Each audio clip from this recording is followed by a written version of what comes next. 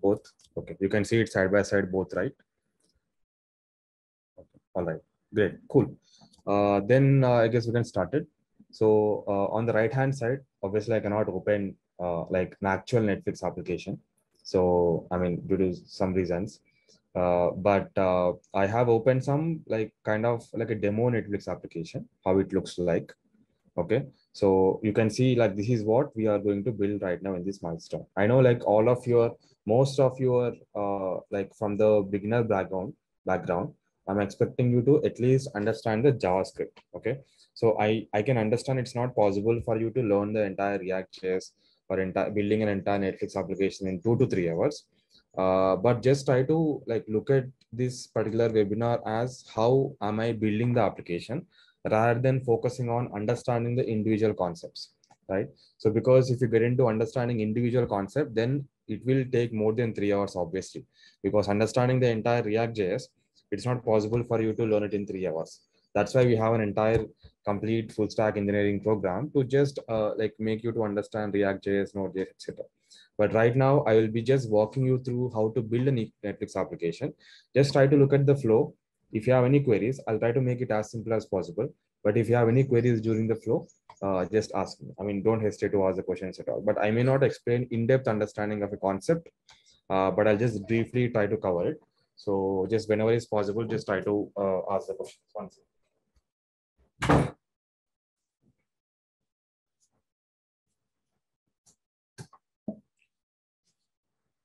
Cool. All right. I hope all of you understand what I'm trying to say. Okay. So to start with, what is React.js first of all, right? So I think all of you know what is JavaScript. I think most of you know, because that's one of the prerequisite for this particular webinar. I think we have been mentioned in the posters as well everywhere. So like before jumping into the what do you say, React.js, JavaScript like quite got into too much demand due to various reasons, because the kind of flexibility that it has to create different kinds of an application, like no matter what, it can be a front end or a back end, or let's say a desktop application or mobile application, anything you can able to build it with JavaScript. Like for example, JavaScript, you can use the JavaScript to create web application front end, which is React.js. You can use the JavaScript to create mobile application using React Native, which is a JavaScript language only. You can use the JavaScript to create desktop application using Electron.js. And you can also use JavaScript to create, what do you say, a backend, the entire backend also using Node.js and Express.js. And you can also use machine learning as well, machine learning models in the browser with the help of TensorFlow.js. So now JavaScript has grown hugely that it can be, it is everywhere. It is everywhere in the entire software technical industry, right? So now we are looking at one part of one technology of a JavaScript right now, but there is more than this.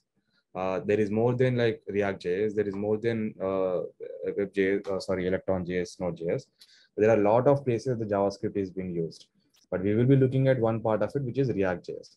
So before even getting into the React.js, I'll tell you the small history of JavaScript. So back then, JavaScript was a like a only browser language, which means JavaScript is understandable by only browser. The engine that is used to understand JavaScript is included in the browser itself. Right now, it is called V8 engine in Chrome and another engines in another browsers. But every browser has a JavaScript engine. So what recently, I think it's 2004 or something like that.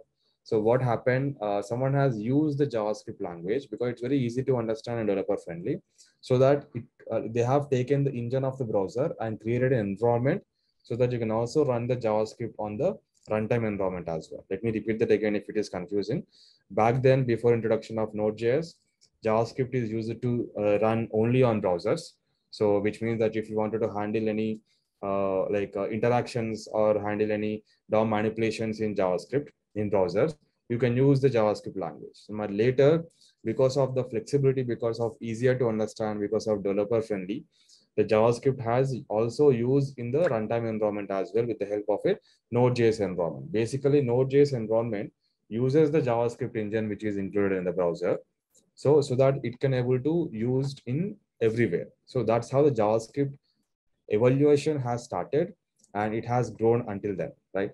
So now, like one of the framework that one of the library that quite popular was ReactJS. So now, what is ReactJS? ReactJS uses the Node.js environment, which is used to run in the node, like what do you say, runtime environment. But the ReactJS is purely for the front end. If you wanted to create a front end application, you will use the ReactJS. And you can also use React Native Electron.js for mobile applications or desktop applications. That's another scenario. But if you wanted to create a front end application with a lot of functionalities that are provided, useful front end functionalities like component based, declarative approach, and virtual DOM to make it rendering. Again, I'm not getting into like an in-depth like concepts of like what is React.js and what are the advantages of React.js. But just assume one point is that React.js is used to create a front end of an application, especially for the web application, right? It can be used for mobile and web for both, but especially for the web application. If someone has a question, Rahul Panda, I guess you have a question, you can ask it in the chat if you have any questions. Yeah, just simultaneously ask the questions. I'll try to answer it whenever I look at it. Okay. I mean, you don't have to like, what do you say? Wait for me to answer immediately, because I will just catch the flow and try to answer it. Okay. If whenever you have any question, just try to like message in the chat. I'll see. I mean, since there are only few people, I think I can able to manage it to answer your questions. Okay, all right. So that's for the journey of a JavaScript. Now the JavaScript, we will be using one technology of a JavaScript, which is React.js, to create the front end. Okay, we will see that. I hope all of you know how to create a front end applications using HTML and CSS. Like that's a basic thing that you might have done initially when you started the programming. It's very fun because creating an application with HTML and CSS is very fun. It's kind of very fun, right? So you might have like most of you in the call might have done it, and most of you in the call already have a basic understanding of JavaScript. So that's what I'm assuming. That's what I'm assuming it right now. But if someone doesn't have any programming experience, sorry, any understanding of JavaScript or HTML, CSS, this session may be a little difficult for you to understand because the prerequisites for this is the JavaScript itself. Okay, so now Rahul has asked a very interesting question, that what is the difference between React.js, Next.js, Node.js, and there are a lot of things with JS, etc. Basically, everything with JS means that you can able to use JavaScript language. That's it. Don't confuse with that. If it is JS, Next.js, React.js, Node.js, Express.js, like all of these are like have the capability to use JavaScript language. That's why it is mentioned with the JS, like at the keyword. But now coming to the actual question, the difference between the comparison of React.js and Node.js, Next.js can be like mostly under the same category. But React.js and Node.js, right? Node.js provides a functionality to run the JavaScript on the runtime environment. Mostly you can, in a simpler words, Node.js for backend, React.js for frontend. Okay. So that's as simple as it I can explain. React.js, there are two types of environments. I mean, like layers. One is a front-end application, which what you see in this Netflix right now, and one is a backend application, which is what is behind the Netflix, that whenever I wanted to fetch this data, how can I get this data, and how can I, let's say, like authenticate to this application, and when I click on this, what data I have to fetch it. So there are a backend part of the business logic of an application and the front-end part of an application. Now the front-end part of an application is a React.js, just to give you an example, and the backend part of an application is a Node.js. Okay.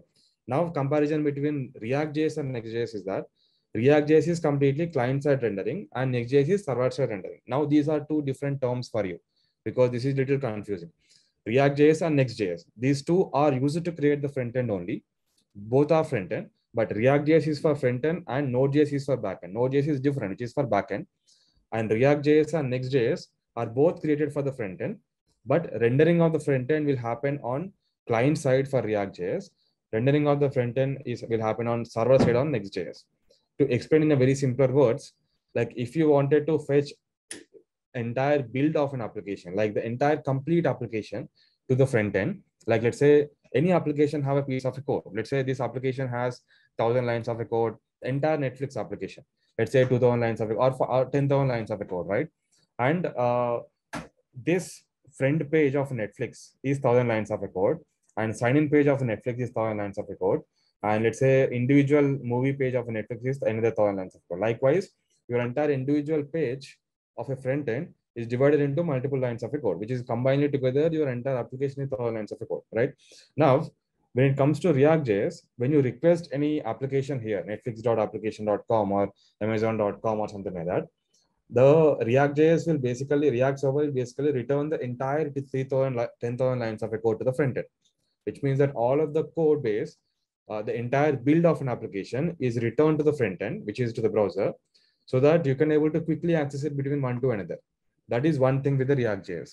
And Next.js is basically that you will request only what you need. Let's say, for example, I need only the front end page of code from the server.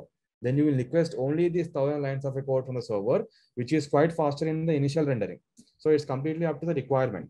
So do you wanted to like focus on SEOs, search engine optimizations, and initial renderings has to be faster, or do you wanted to like by using the server-side rendering, you can go ahead with the Next.js, or do you wanted to like not get into the complexity of server-side rendering, use the proper client-side rendering, so the entire application build will be on the front end, you can go ahead with the React.js.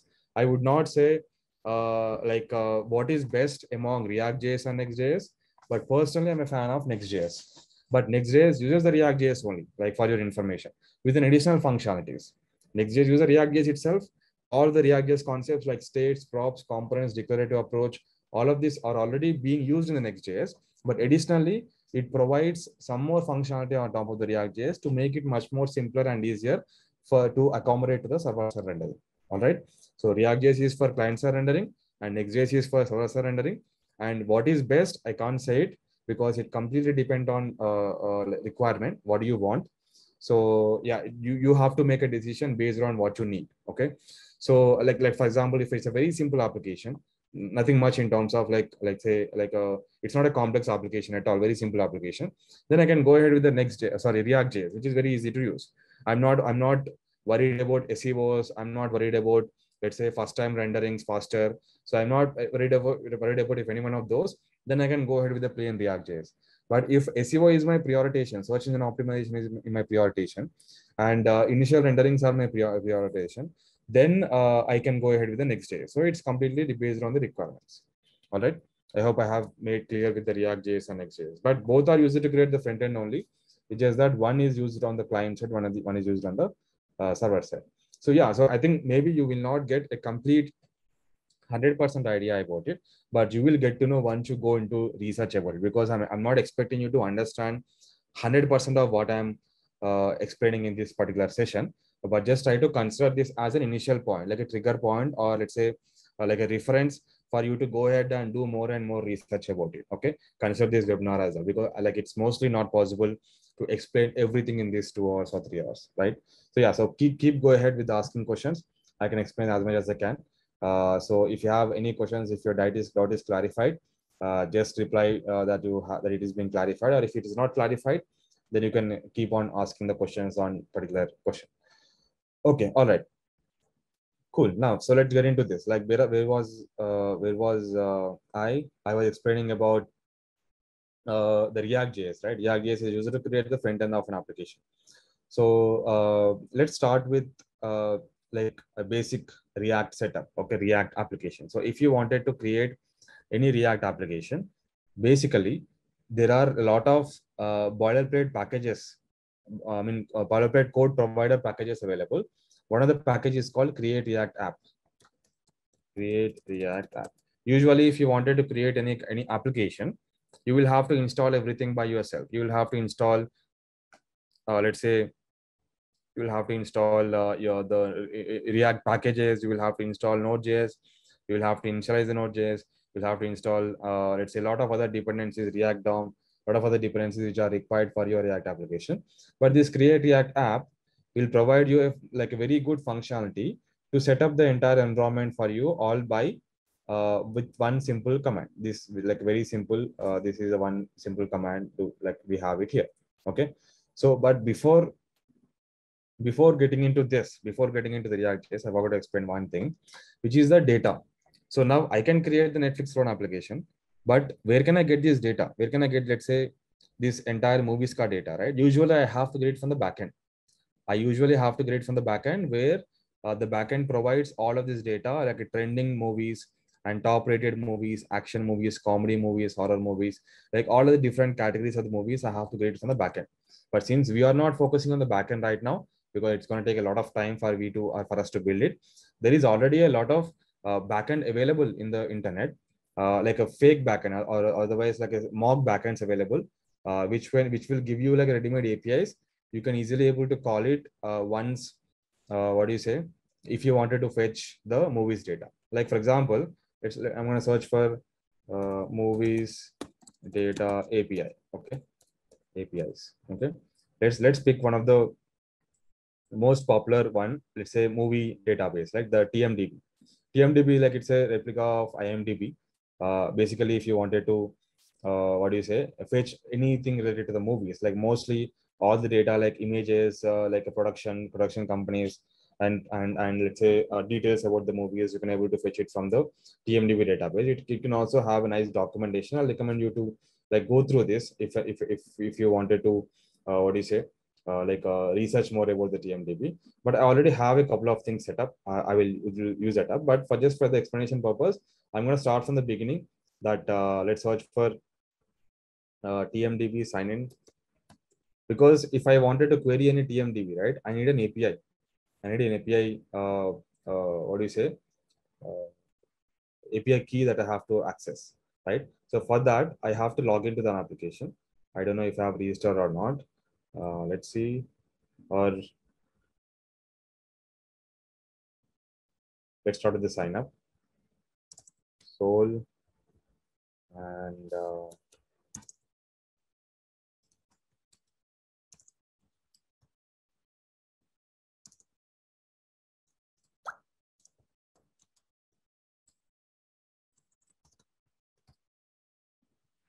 again, I'm performing this step. I'm performing this step to identify, to generate an API key where I can able to fetch the data from the databases. I'll show you with one example, but just bear it with me.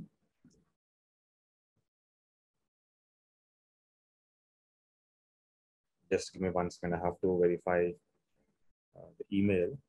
Let me open my Gmail in the meantime and then verify it.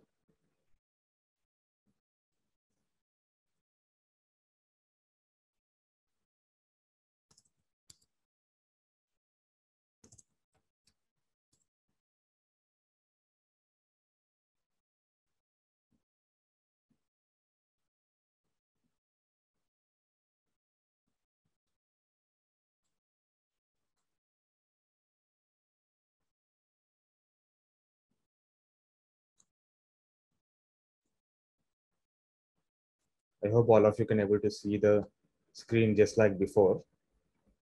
Just respond with yes if you can able to see the screen. Okay. Okay. Now I have signed up to the TMDB, which provides the movie database. Okay. Now I can go to, let's say, basically I wanted to fetch an API here. Okay. I can go to the API. Okay. I can get like the API keys and all the details about, I mean, if I wanted to query the database, I can I have to fetch the API key over here. So firstly, I have to generate the API key. Let me see where I can able to generate the API key. It's been a quite long, even I haven't.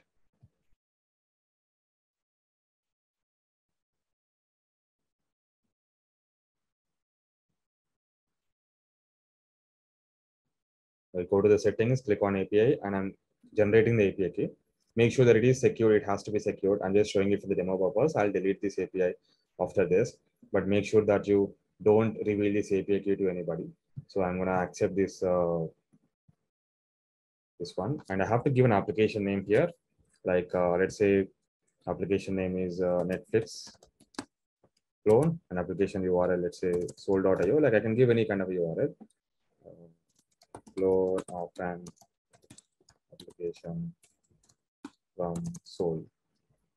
First name, let's say I'm going to use Saket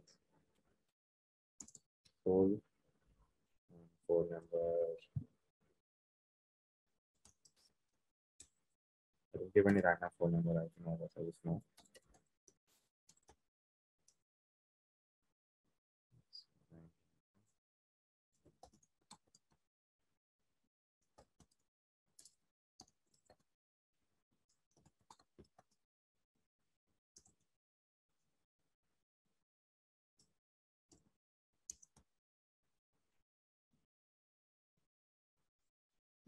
Okay, now I got the API key. I can use this API key to fetch any movies information. Okay, so let's take an example of one of the movie here. I'm gonna query this particular API request. This is a GET request. Okay, I'm gonna directly open it in the browser because it's a simple GET request itself. You can see all of this data. So this is a data which will give you the API, which will give you the data of an API.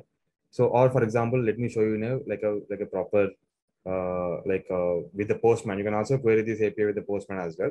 But I have like a VS Code which has a nice like a extension or REST API extension which you can able to query from the here itself. So I'm gonna create a new file here. Let's say example.html.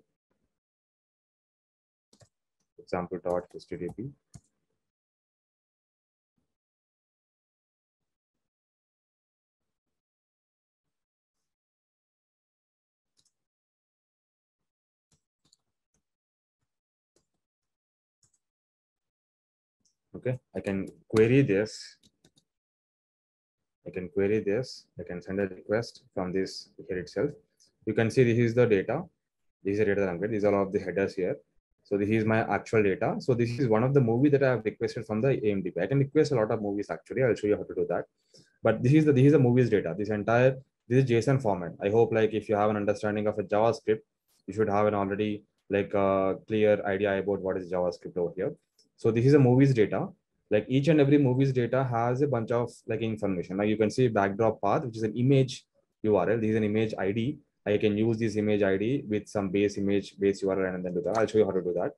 And there is a homepage of this particular movie. So the movie that I'm like requesting right now, which is ID equals to 550, you can see that I have requested movie slash 550. 550 is one of the ID of a movie. So maybe we don't know, but we just picked it from the example over here, right? So this 550 movie belongs to one of the movie called a Fight Club, right? Fight Club. So here this is a movie, and let me expand this.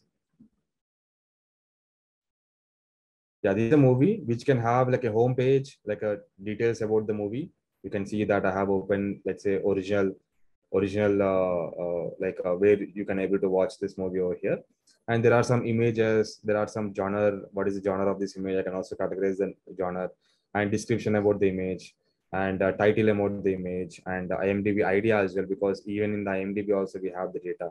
And there are some image posters as well. A lot of information. We will see what are the information that we need and what are the information that we don't need in this current this thing. So yeah, just keep this in mind. First of all, if you wanted to get all the movies data, you can create an TMDB database. I mean API. Set up the TMDB API with generating an API key and make sure that this is secured. Don't reveal this to anyone. I mean, I will delete it after this session, but don't reveal this to anyone because usually no one will reveal the API key to anyone. Okay, so now if you wanted to like make a query to this any kind of an API, because there are a lot of plenty of APIs over here. You can look at the documentation like the tmdbmovie.org. You can look at this documentation, which has a lot of APIs on the left hand side. You can see here like genres. Like if you wanted to query all the movies by genre, the API endpoint is /genre/movie list, which will give you like this kind of a data. Okay, which will give you all of this kind of data: genre, ID, name, action, etc. Multiple actions, and like a movie. So here you have a list of movie/movie ID. That's what we have queried actually here. Movie/movie ID is 550, which we got the data in terms of like you can see adult backdrop path, genre, all of this data which we have seen it in the in our application itself. Okay, all right. So now likewise, you have a lot of APIs here. You can see get details movie and get keywords, get images, get similar movies, right? And get rate movies, delete rated, get popular movies, stop it. Like all of these are we are going to use it in our application itself, in our Netflix application itself, like training applications, top rated, all of these APIs are registered in here. So I have all of these APIs handy. I kept it so that we can save some time. So just keep this in mind that we're going to use this API. If you wanted to get in more detail, go to the tmdb.org and research about all the APIs that are available. You can include these details in your application itself. But typically, this entire backend is usually created by the company, which is, let's say, Netflix itself. But since we are not focusing on creating a backend right now, I'm using one ready-made API that is available in the internet, which can return me the data as of now. So let me know if you have any questions on this particular point until now related to the TMDB. So I'll try to answer, I'll try to address those. Okay, we'll move on. And what next? I have the API setup. I have this, what do you say, API setup ready. And the next thing is I have to like start the React application. As I said, that you can start the React application by using something called a create React app. You can just use this command npx create React app, which is going to run, which is going to create the React setup. So I'm gonna open the terminal here. VS Code has the terminal.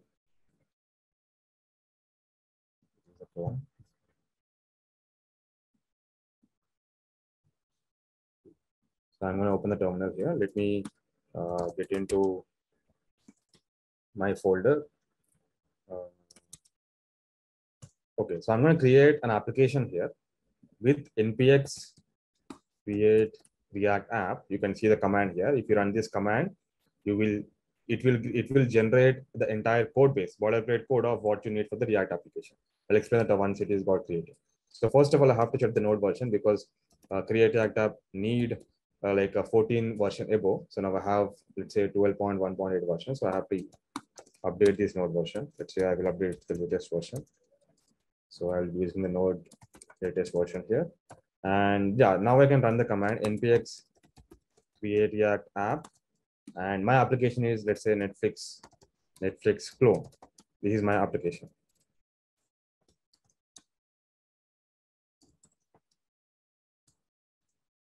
Okay, so it's going to create like all the packages that are required for our application. So like everything that is needed for my application is going to be like installed by this particular command itself. Okay, so this is one of the advantage of create React app, which is that you don't have to install any packages by yourself, whichever is required. You can just simply run this command, which will install all the necessary packages for you to like focus on development. So basically, create React app says I can handle the setup of an environment, development environment. You can take care of, you don't have to worry about it. You can take care of implementing the code. That's what it is trying to say, right? That's why there is a package called Create React app, which is an official ReactJS package itself. You can able to use it to create and set up the React application. So once it is installed all the packages, you can see that it is installing React DOM, React scripts, CRI templates, and a lot of other packages. And at the end, you can also see how many packages that it got installed. You will see like in a couple of minutes, you can see 1,371 packages are installed. Like installing all by yourself, like by npm install something, then it's going to take a lot of time.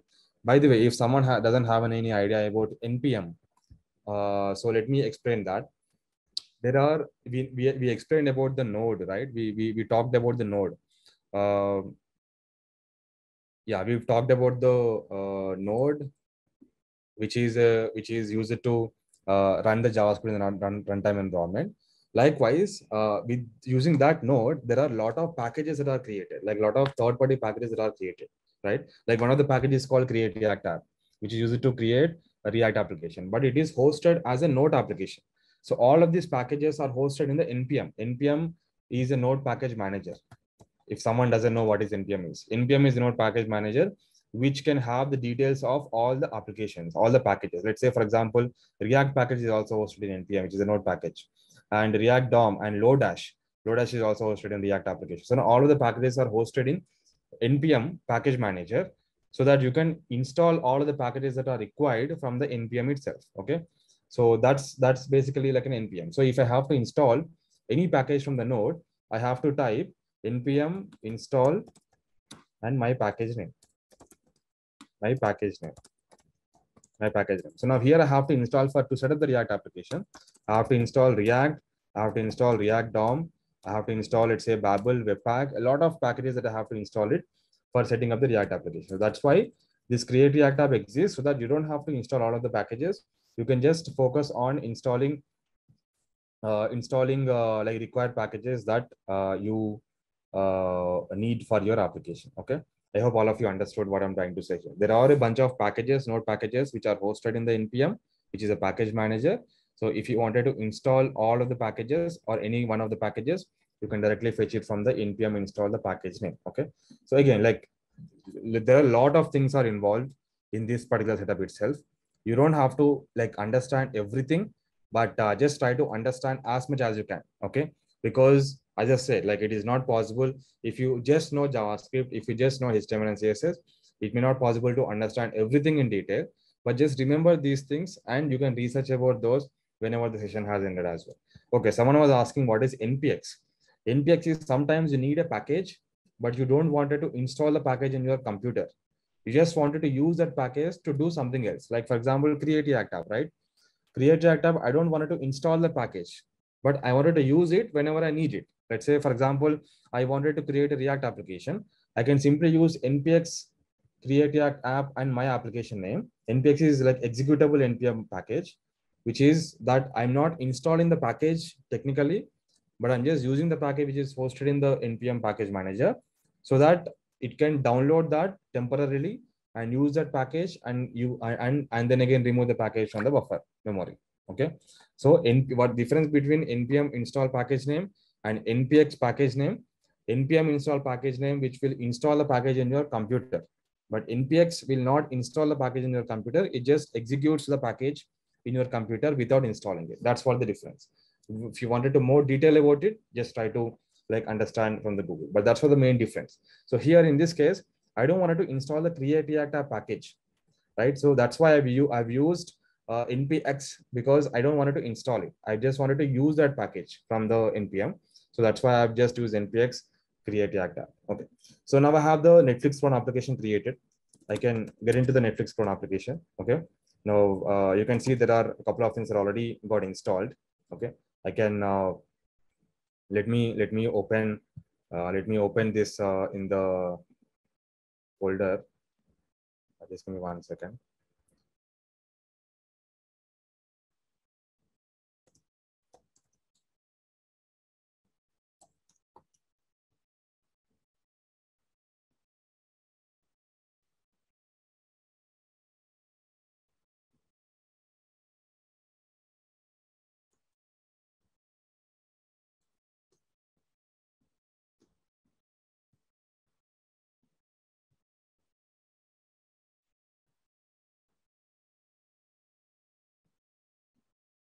Cool. All right. I guess you all can able to look at my screen. Just let me know if you have, if you know. All right. So now I have the, so after I install that, after I execute that command, I have all the files that are necessary for my application are installed. You can see like a public folder and src folder, gitignore, package.json, node modules. A lot of packages are already been installed here, and a lot of setup has already been done. You don't have to like understand each and every stuff here, because it will be too much for you right now at this stage. But let's just focus on src only. Right now I'll just focus on src only. Let me delete some, let me clean up this by removing some unnecessary things. I will not need this this.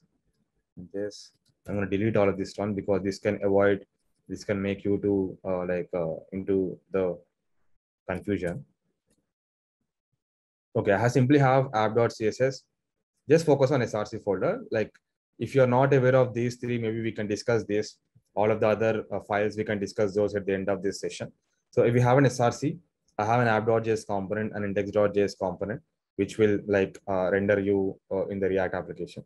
So firstly, like with this example, I wanted to explain what is React application. Before that, let me start an application. npm start. So it's going to start an application on 3000 port, localhost 3000 port. The React application has started.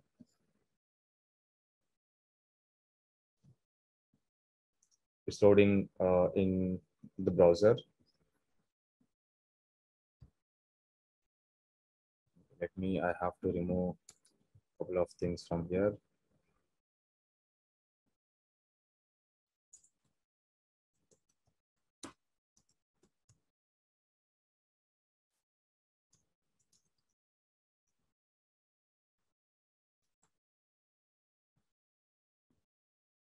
Since I deleted a couple of things, then I have to remove all of the unnecessary file that I don't need. Because it may be a little confusing for you to like get into a lot of things right now. Okay, so now I have a simple localhost 3000, which is a hello world. Now look at this piece of a code like app.js, right? If you wanted to create a UI before, what do you used to do? Like previously, let's say you're going to create some file called index.html, right?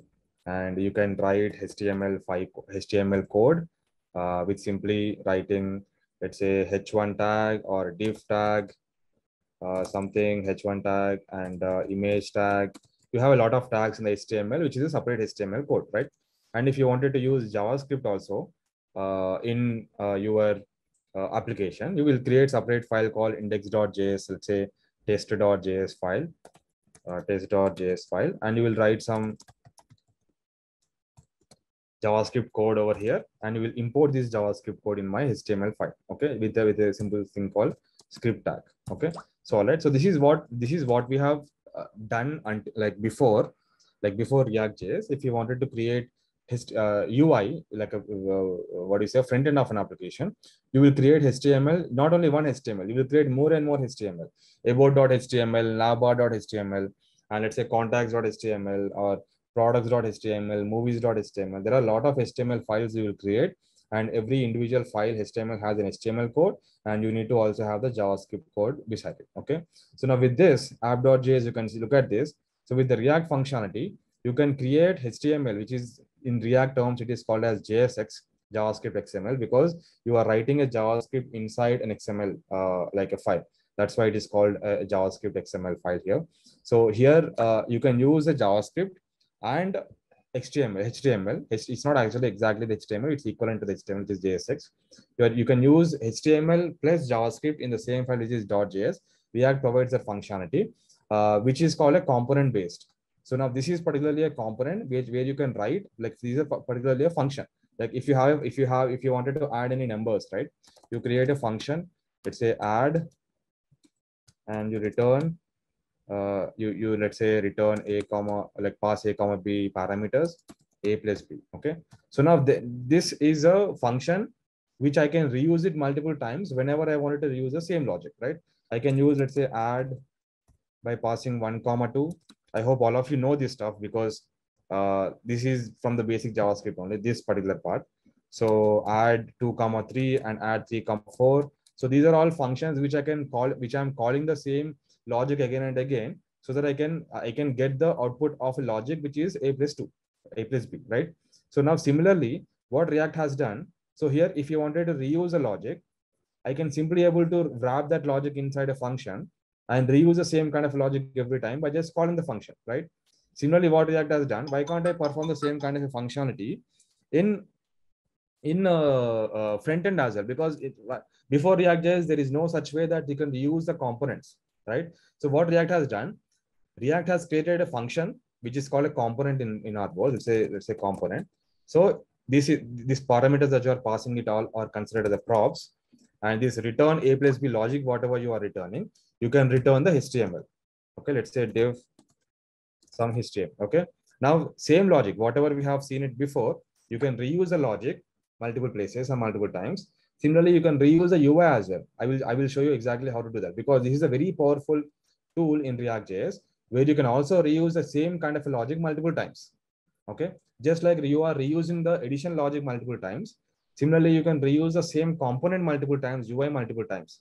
Because let's say if you look at React application, you can look at a lot of similar UI available over here.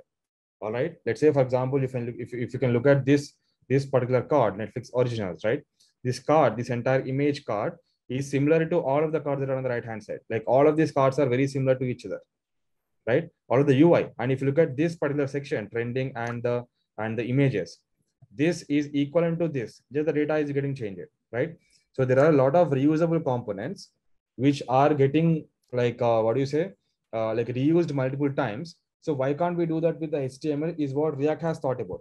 Just like, let's say there is a logic called add function, I can reuse the function multiple times. Similarly, why can't I do that with the UI as well? That is the reason why the React has created this component based structure with the help of what do you say, JavaScript and HTML itself, that you can create a one UI and reuse the same UI multiple times. Let me show you that how it's going to happen with a very simple example.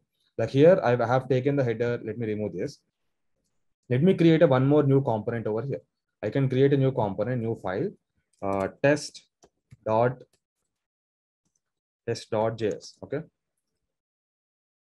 Okay, there is already test.js. Okay, there is already test.js. Okay, let me reuse this only. Test.js. Okay. So here, let me remove this HTML file which is not required here. So here I can create the same component, export default function test component, and this component is returning h1. Okay, let's say hello world. Okay, now if I wanted to use this component multiple times, if I wanted to use the same h1 UI, but even though it is a very simple, like consider this is not only for h1, let's say this entire test component has a lot of logic related to the entire components, right?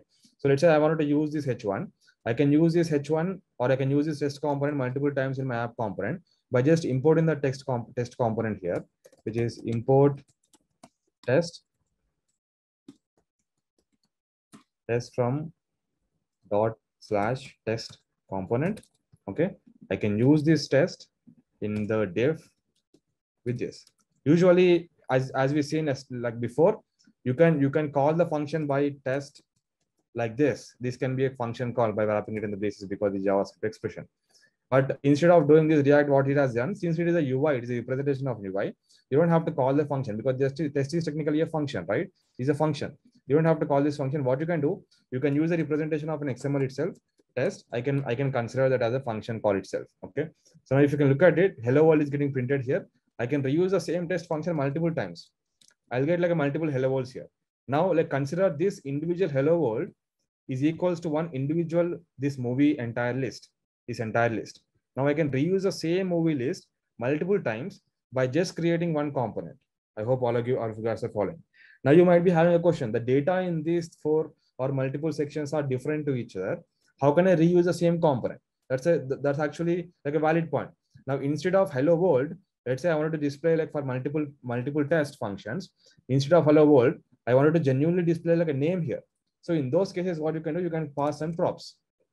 Okay, props is an object which contains all the parameters that you pass it from here. Okay, you can pass something like, okay, name equals to SOAL. Okay, SOAL Hyderabad. Okay, and name equals to SOAL Mumbai. Or otherwise, let me use the constellations, like cohort constellations at SOAL. Let's say Delphinus and Pegasus. Name USA. Name equals to Pavo. Okay, so let me use it for now. So I have a test, but I wanted to display this name for every test. Now what I can do inside the test, I can accept the props. I can use instead of a world, I can remove this. I can use the curly braces because I wanted to use the expression of a JavaScript inside the JSX. I can use props dot name. Okay, so now if this implementation, I can reuse the same component, but with different data. Okay, now you can see hello Delphinus, hello Pegasus, hello Ursa, hello Pavo.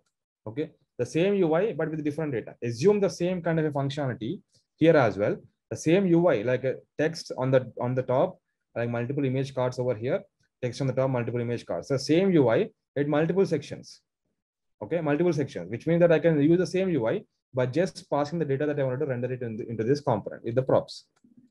Any questions so far, you can ask me in the chat until now.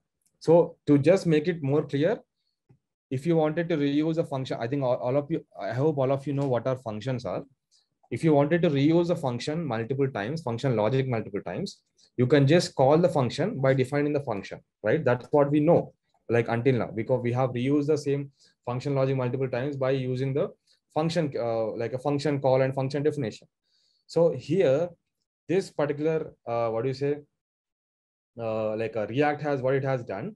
It has applied the same kind of a functionality in the ReactJS to reuse the UI, because that's a very huge thing that we badly need for the front-end implementation, because there are a lot of multiple places where we wanted to reuse the UI multiple times. That's why React has created this component structure where you can reuse the same UI multiple times. We will see in depth more in details in the upcoming components. But just hold me with this. And you can reuse the same kind of a component multiple times by passing the data to it and by like updating the data like whenever we want it, like just like we did it here, like props by passing the props to it. Props dot name, here it is name because I'm passing the name in the parameter here, name equal to something. All right. So just let me know if you have any questions here. Now I can reuse the same component multiple times. I can reuse the same component multiple times, like as many as I want. Okay. That's what I'm doing it over here. So yeah, do let me know if you have any questions, so that this is a basic understanding that you need of the React.js as of now, so that I can jump into like the actual implementation of the Netflix application. Okay. So let me know if you have any questions. I'm going to delete this one, delete this stuff. So that I can actually write a better, maintain a better structure. Okay, now my app is empty right now. Now here, if you look at my app, first of all, as a React developer or as an any front-end developer, you have to divide the app into multiple components. Like here, what are the sections of this application? Now I have majorly here, like divided into 3 sections, right? One is the top navigation bar. You can see this navigation bar, like which has a Netflix and which has like a user icon on the right hand side. And another one is the this particular banner, what you see here. Like this banner is randomly generated movies. Whenever you refresh the page, you will automatically get like a randomly generated movie every time. Okay. So first one is the navigation bar, and second one is a banner, and third one is the this movie list. This is a movie list, right? And the same movie list is repeating multiple times here based on the category that you want. All right. So these are the three main different categorizations in my React application for this particular page. Okay. So now I'm going to create those 3 different components for 3 different sections. One is navbar, and another one is banner, and another one is this Netflix movie list. All right. So for that, I'm going to create a new folder called components folder, because like I'm pretty obsessed with the folder structures, because I don't want it to make it too much complex if my application grows. So here I created this like one folder called components folder. And inside this components folder, I create multiple folders again. One is navbar. Okay, this is one folder. Another one is banner. Banner is another folder, and another folder is movies list. Okay, these are another folder. So I have 3 components here: banner, movies list, and navbar. Right, 3 sections here: navbar, movies, and banner. So on each and every component, I'll create a simple, on each and every folder, I'll create a simple component, index.js, and I'm going to create export default function, a basic component, but this is a banner component, right? Banner component, and return h1, or let's say, yeah, return h1 banner. Okay, I'm going to copy paste the same file as of now, copy the file and paste it in all the other folders as well. Paste movie list. So, but this is not a movie, this is not a banner, this is movies list. Okay, and paste the same component here as well. This is the navbar. Okay, now I have 3 components, 3 individual components: banner, movies list, and navbar. I'll be importing all of these 3 components in my app.js file. Okay, so here I'm going to import this. First of all, I have to import this. First of all, I have to import all of these components. Import. First component is navbar, right? First of all, let me import navbar from /components/ navbar component. And I'm just giving the relative path over here. Okay. Now I can use the navbar in my application. You can see the navbar has been printed over here. Okay. Similarly, I can import banner, because next is the banner, and next is the movies list, like multiple movies list actually. So here I have the navbar, and next I wanted to import the banner. I can directly, VS Code provides a shortcut to auto import it. You can see the banner has been auto imported over here. Banner, and next is the movies list. Okay, now we have navbar, banner, and movies list. I have to reuse these movies list multiple times, because I have a lot of movies list here. Right, this is one movies list, and here's one movies list, and here's another movies list. Okay, likewise I have multiple movies list over here, so that I can reuse in the same kind of movies list multiple times, just like I've discussed it before. You can reuse the same component, right? This is wonderful example of reusing the same component multiple times. Okay, so now I have the movies list, I can reuse it. I'll tell you like how to actually properly reuse it. But first of all, let's start with like a basic implementation of movies list. Let's start with the movies list. Okay, let's start with the one movies list as of now. Okay, firstly, my movies component. My movies list component has majorly two sections. Let me wrap it up inside the div. Okay, I'm gonna add a class here. Class name equals to, let's say, list. This is a list. And my movies list component majorly has two sections here. One is the title, right? This is trending or top rated or movie action movies or count. This is the title. Another one is list of all images, all of these images. Okay. So first of all, I'm going to add the title, which is let's say H2 title. Okay, this is my title of the movies list. Now I got the title of the movies list from here. Okay.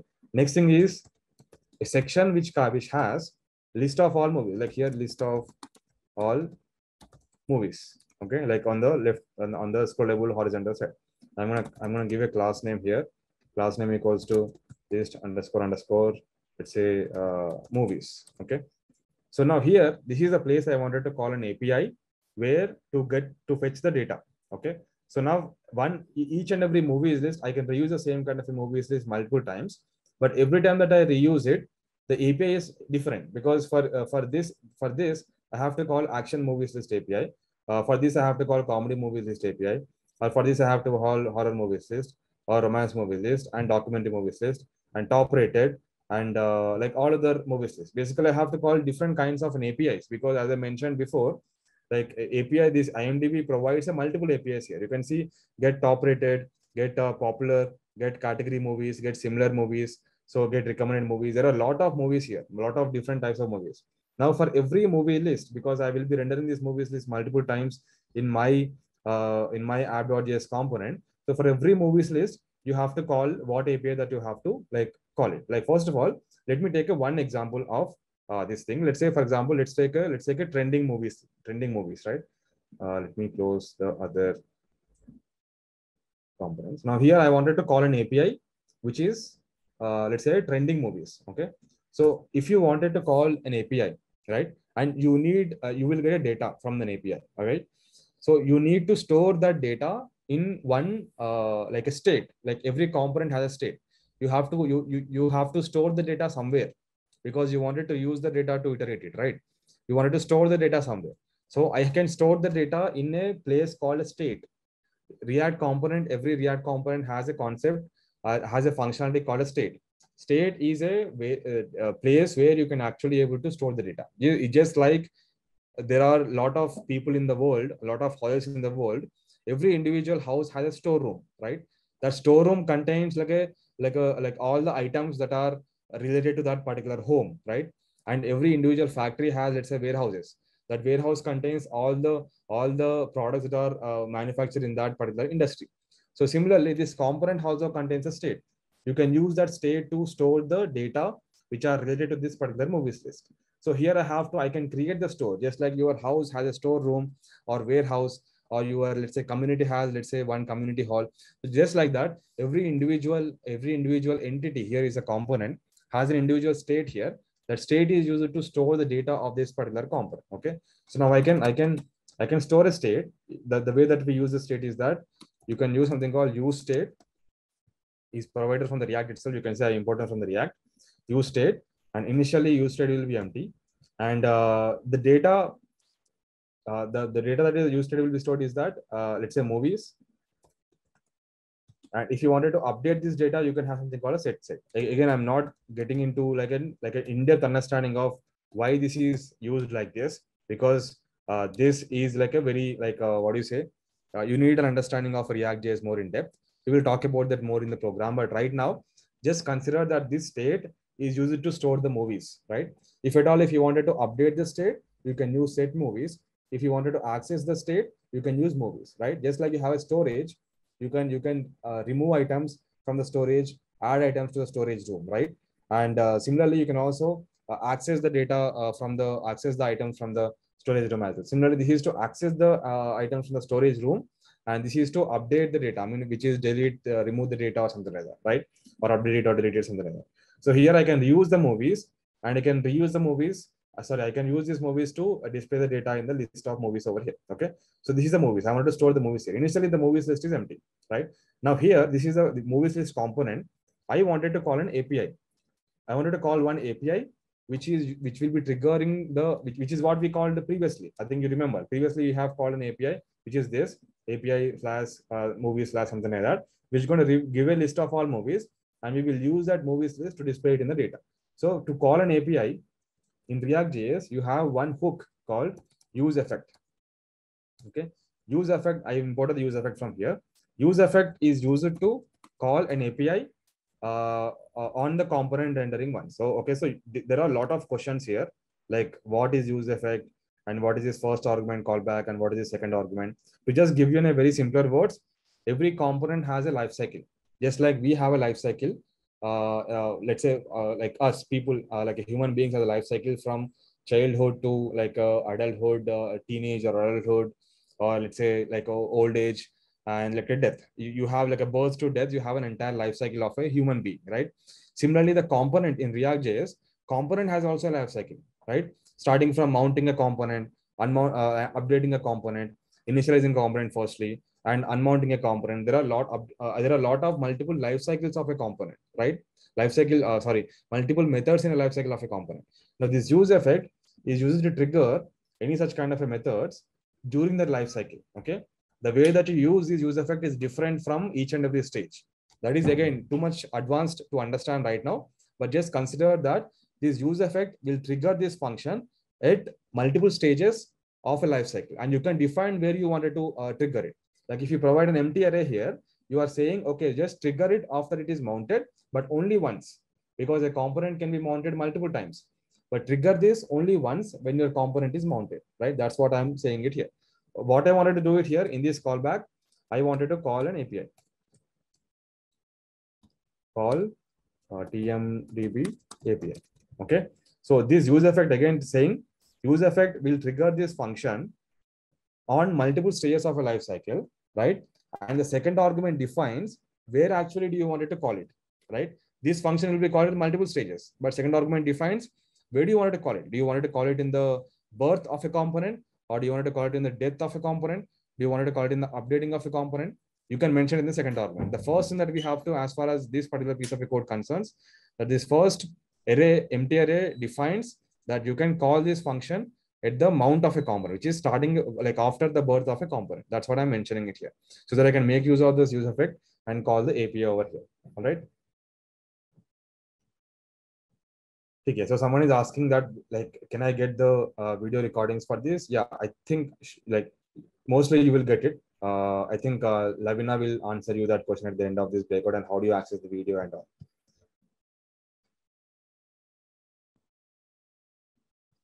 Okay, all right. Okay, coming back to this, I have to call an API here, which is what we have called it over here. API is the movie db.org/3, etc. I have to call this API to fetch the data from the database. Okay. So now here, how do I call an API? So to call any API,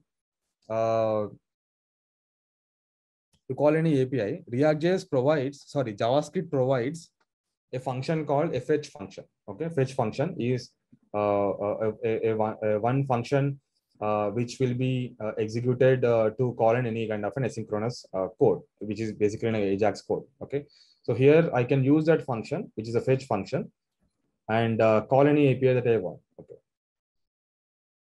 yeah, call any API that I want. Okay, so now I can use the function. How can I use that function? Let me create one more function here. Let's say function fetch data. Okay, so here I can call that function fetch, and I have to provide an API here. Okay, and what is an API? This is an API. If I call this API, I will get a list of all movies. Okay, I can post this API over here. Okay, and this will return you this will return you like a response, and you have to return the response in JSON format. Okay, this might be a little confusing, but just hold with it. This data will return you in JSON format, and again you have to return the data from here, which return the JSON format data from here, and you can access this data by making this function as an async function. This is a concept of an async await. Mostly you should understand this if you're already familiar with the JavaScript. Const data equals to await fetch. So what does this code defines is that I have an asynchronous code here, which is fetch API. Asynchronous code as in that it executes it executes the code, but it doesn't wait for the response. It parallelly runs another piece of code. But here you are considering this function as an asynchronous code, but you are stopping it here that I wanted to fetch this data, wait until this got executed, and you use the data in the data. Like, let me explain it in the clear words. Basically, if you wanted to fetch any data, you have to, it will take some time, let's say 1 second of a time or 2 seconds of a time. Just like if you wanted to reach to, let's say, from Mumbai to Hyderabad, it will take some time, right? Because you are going from one location to another location, right? And in the meantime, while you are in the journey, you can also perform multiple other tasks as well. Like this, you can watch a movie, or let's say play games, etc. You are asynchronously performing multiple tasks along with the other task, right? So similarly, JavaScript also executes in such a way. If something is taking quite a time, like too long, which is an asynchronous code, you don't have to wait until it get returned, but you can move on to other task, which is next tasks, right? But here async await defines, okay, stop here until it got completed, until this fetch API got completed and return the data. Stop here, okay? So let me just see that if this data is getting printed or not. Console.log data equals to data, okay? So let me see if this console is getting printed or not in the console. I can look at this console.log console from this console over here. Okay, so I'm not getting the data here because I'm not calling the function fetch data function. Okay, now you got the data here. You can look at it in the console. This is what we have seen it in the Visual Studio Code previously. I mean, this data is equivalent to this data itself. Okay, now we have it in the console. We have it in the console, and this data has a lot of information, like a backdrop, path, and genre, and a home page, and IMDb. A lot of information that I've seen before, like overview, description, everything, etc. Right? So now I can use this data obviously in my application. But this is not the movie that I want. This is an individual movie, right? I'm querying for individual movie, but I don't want the individual movie. No, I want a list of all multiple movies, like a lot of movies. For that, I have the APIs ready. Like, let's say I wanted to fetch the recommended movies list, right? So I have this particular, what do you say? This API ready.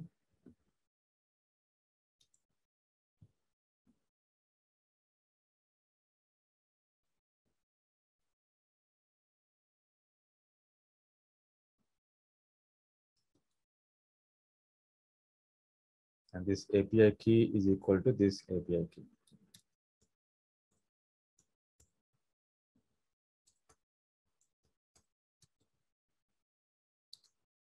Okay, I'm just fetching a data of trending movies. So on this API, this API defines trending / all per week. So like whatever the week, whatever the trending movies that are available in this TMDB data, with this API key, you can able to fetch all the movies. Now you can see it in the list.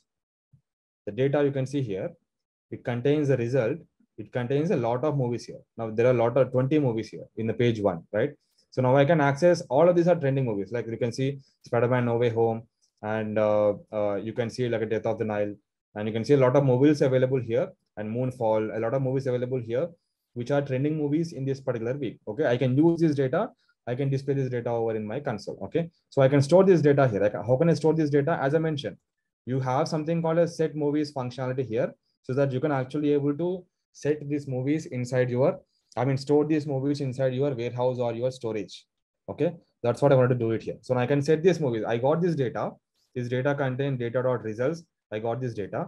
Now I can store this data in my movie state. This is my component state. Okay, so now I can use this set movies, and I can set this with data.results.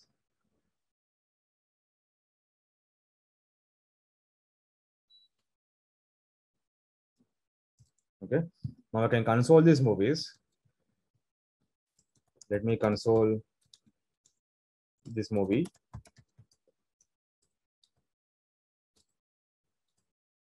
Movies from state. Because once I got the movies, because once I got this data, these movies right inside the use effect, I wanted to use these movies outside the use effect as well, which is why I'm storing this data first of all in the movies by setting set movies, so that I can able to use these movies everywhere inside my component, right? That's why I'm calling this console.log outside the movies, so that you can actually see that whether these movies are getting triggered or not. Let me refresh the page, and you can see movies from the state is initially empty because initially the movies is an empty list here. But after some time, after the fetch data has been completed, the movies got the data which has list of all the movies. You can see release date, etc. And okay. Now here, I wanted to use those movies list and iterate that movies list over here and render that movies list in my component itself by using the images, by using, let's say, titles, like a lot of things you have, right? If you can look at this particular clone, this data will have a lot of data, like a lot of information. Like right now, here we have only image right here. So we will use the image and title of this, like say, movies list, and we'll use the image of this particular movies list. Okay. So for that, I have to query through the movies because movies have the data here. I have to iterate through the movies, which is movies.map function. I hope all of you know what is map function is, because concept of, again, this is a concept of a JavaScript. That's why like a JavaScript is a prerequisite for this webinar. Movies.map function, and individual movie is iterated through the item, and I'm going to return an image. Okay, I'm going to return an image here. Return an image by passing an SRC. SRC equals to every individual item, which is nothing but a movie here. Wait, let me show. Every individual item here, which is nothing but a movie, going to have an image here. You can see there is a poster image, there is a backdrop image. I'll explain about both these both too. But this is a poster path. So this is just a path. This is not actually like an image. This is just a simple path. All right. So now you can actually use this path. You can use this path to append something to the image URL. Like there is, I'm going to create something called services folder here.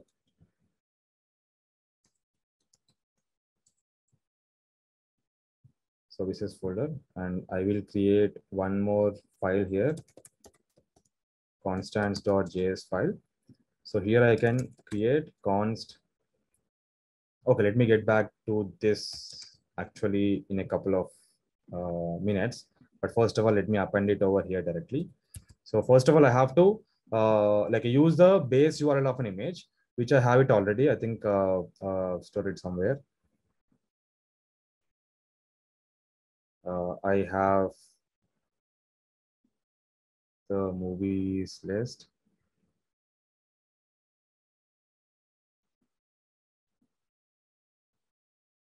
I have the base image URL, because if I wanted to access this image, right, what I have to do, I have to append this image URL and slash, then I have to paste this particular path. Then I have to paste this path, image slash path. Okay. Then I will get the image here, like an actual image that I want. So which is that for every image, I have to use this like a path before every image. Okay. I can use this path directly here and append this with item dot, what is the path name here? Poster path. Item dot poster path. Okay. Now you can see a lot of movies images has been loaded here. You can see like this is like very huge movie because we use the original movie over here. Okay. These are Spider-Man, and this is, let's say, like some other movie, like a lot of movies are already, like you can see all of the images of the movies are displayed over here. Okay. So now obviously this is not looking good because we wanted to display the movies like very nice representation, right? So now to do that, I'm going to style this. I'm going to add a class here and also some other properties to this image as well. Let's say alt equals to item dot name. Item is nothing but individual movie here. Let me change this to movie if it is confusing. And I'm going to provide a key as well, because ReactJS needs the key to identify which element, which component is rendered. Movie.id. And I'm going to add a class name. Class name equals to what should I add? List underscore individual movie. Okay. Sorry, movie, because movies are already there. So I'm gonna class all of this stuff. I'm gonna style all of this stuff by creating one more file called styles.css. Okay, I can import these styles inside my. This is not new because this is just importing the styles as you import it usually in your any HTML application. Dot slash styles dot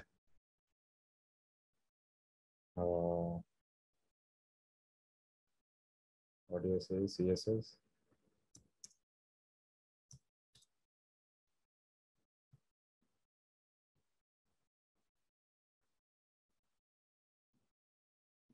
Yeah, so I have the styles.css here. Now I have to style these movies.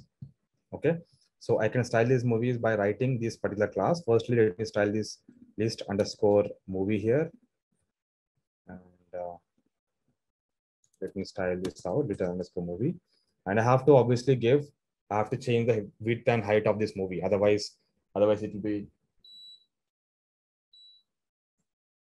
One sec. What's the windows? So I have to like give the height and width of this particular image. Otherwise, it will be like say like very huge. So let me give width as 100% and height, let's say 100 pixel. Okay, which looks like this, which is very weird. And here you have something called object fit contain, which you can like fix it like this, or you can also keep it, let's say 150 pixel or 120 pixel as well. Like object fit is basically to what do you say? Sorry, this is 100.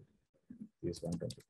Object fit is basically to like maintain the resolution of the images like according to the width and height. It's basically like you have seen what happens, right? If you remove this, it will spread across all these things. But based on the width and height, it's gonna spread it across really like very evenly. So I'm going to increase this, let's say 150 pixel. I think this looks good. Okay, this may be somewhat little better. So now I have a list of all images here, list of all movies here, like a 20 images that I have it already here. Now I have to like spread it like in the same row, right? Because I wanted it like one after each other, like this. I want it like one after each other like this, right? So I can spread it like a same row by styling something called, because all of these things, all of these movies are appended inside the where is my component index.js are appended inside this list movies, right? I can style these list movies. I can style these list movies by adding display flex box user to like style it one after each other like this, right? But you can see that it is like like going it in the, what do you say, like beyond our width itself. Okay, so this is not looking good. All right, so in this case I can add overflow x scroll and overflow y hidden. Okay, now you can see like it has added a scroll bar. You might not see the scroll bar here, like a small tiny scroll bar over here. You can see some scroll bar here. You can easily able to scroll the movies instead of like scrolling it from one to another. And now what is next? What I was saying, yeah, you can individually add some like a padding between individual movie as well. Like maybe something like padding 10 pixel, okay, which will get like a nice actually let's start as a margin, because this is technically like a margin over here. If 5 pixel is too much, maybe you can consider 8 pixel, or let's say 5 pixel. Anything works. I think 5 pixel looks good. Okay, so now we have list of all movies over here. Okay, so one after each other. Similarly, now I can reuse the same component like a title and movies, right? Where is my title? Title is inside my movies list. Let me remove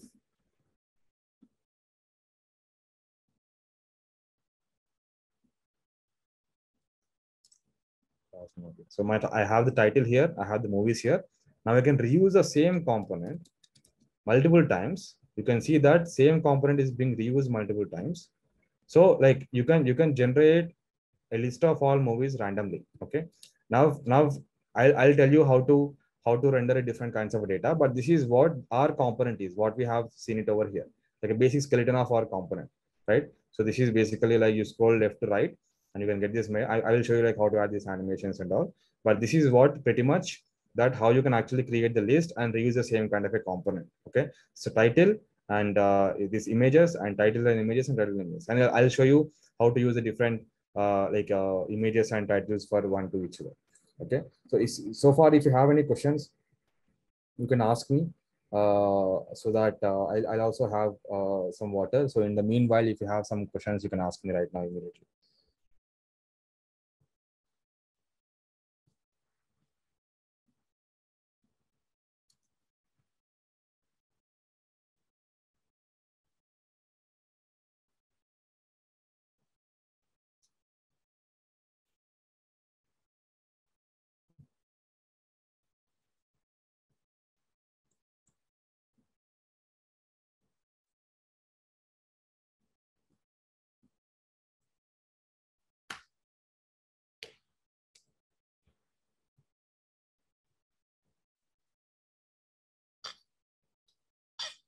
Sorry, I accidentally stopped the sharing screen.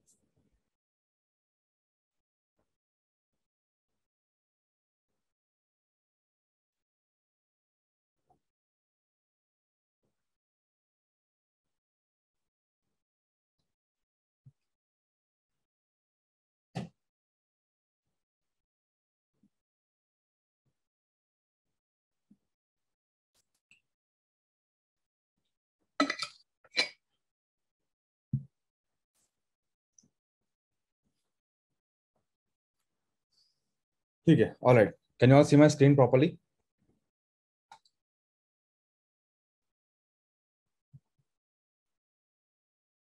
Just let me know which screen do you see right now.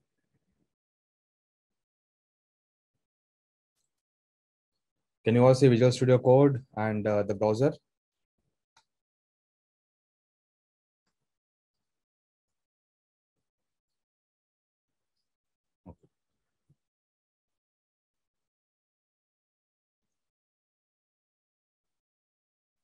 Okay. So I hope no one has any questions so far. I'm sure you have a lot of questions, but just saying that if you have any, because like those are in-depth, might be in-depth questions, but if you have any questions, you can ask me yeah, in the chat. I'll try to respond it as much as I can. Okay. So okay. So now I got the movies list. Okay. So I'll have a different set of movies, but how do I handle like a different categories of movies? Because I have a lot of sections that I wanted to display, because one is trending and one is top rated common movies, etc. Right? But how do I basically display those individual movies? This is what my question, right? So what is varying between in the code wise, from the code point of view, what is varying between one component to another component? Like what is the difference between this movies list, like in the code point of view, like technically from the code point of view, the difference between, let me just move this aside. This is kind of irritating. Yeah, from the code point of view, the one thing which is varying between this movies list and this movies list is two parameters actually. One is a title, right? You should accept title here. Title equals to as a prop, because I explained like what the props are before. Title equals to, let's say here, trending, right? And here maybe title equals to action movies, and another title equals to, let's say, horror movies, something like this, right? So like, let me remove this one. So I have an individual title. Now, obviously, I can accept this title here in the props as I shown like last time. Whether you can use it like this, const title equals to props, or you can directly deconstruct this particular object over here itself to make it like understandable. I've deconstructed it over here because this is technically like an object, like a props. Now, you can use this title here instead of a static title. Okay, like a same example that we have seen it in the previous like a starting initial example. Okay, now you can see the title has trending, action movies, and horror movies, etc. Like three different titles that is sorted. Next thing is the data, right? The so what is varying between one component to another component is this API call, right? So here we are calling trending slash all slash week and the API call and something, and this API call, right? This API call will be changing based on whatever the item that you are getting over here. Like for example, I can pass this API call instead of like instead of passing it from here, I can pass it from the state, like here in the endpoint, right? So I can access, I can use this endpoint here. sorry. I can use this endpoint here, right? And I can pass the endpoint like this particular endpoint from the movies list. Like if refresh is no, nothing will be gone because I'm not passing the endpoint over here.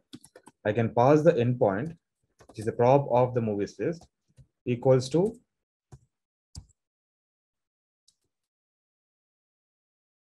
trending all weak API key, etc. Okay. Now I can pass the same endpoint. Okay, multiple things. Okay, I did something wrong here.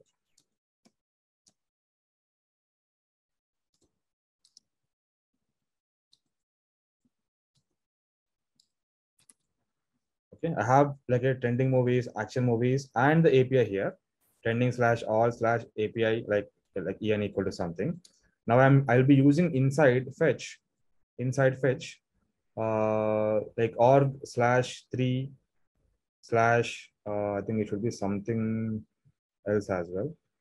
Am I passing the slash here? I'm not passing the slash here. Slash from here, so that you can actually get the data. You can see that it's the same data, but here you have the functionality to update the API call here. I can update the API call from here instead of passing it from, like, let's say, instead of using the in the movie list. Okay. Now I have like a multiple API calls. Like I have like a trending ke liye one API call and the other informations ke liye another API call. Let's say I will show you like a different kinds of an API call. Let's say, for example, another API call is top rated movies, right? So for this, these are top rated movies. Let's assume that top rated, just simply top rated. Now here I can use top rated API key. So now this is my API key. Okay, and the data will be the data which is on top will be different than the data which is on like a bottom as well. Like the top rater will be different than this. Find the property of map.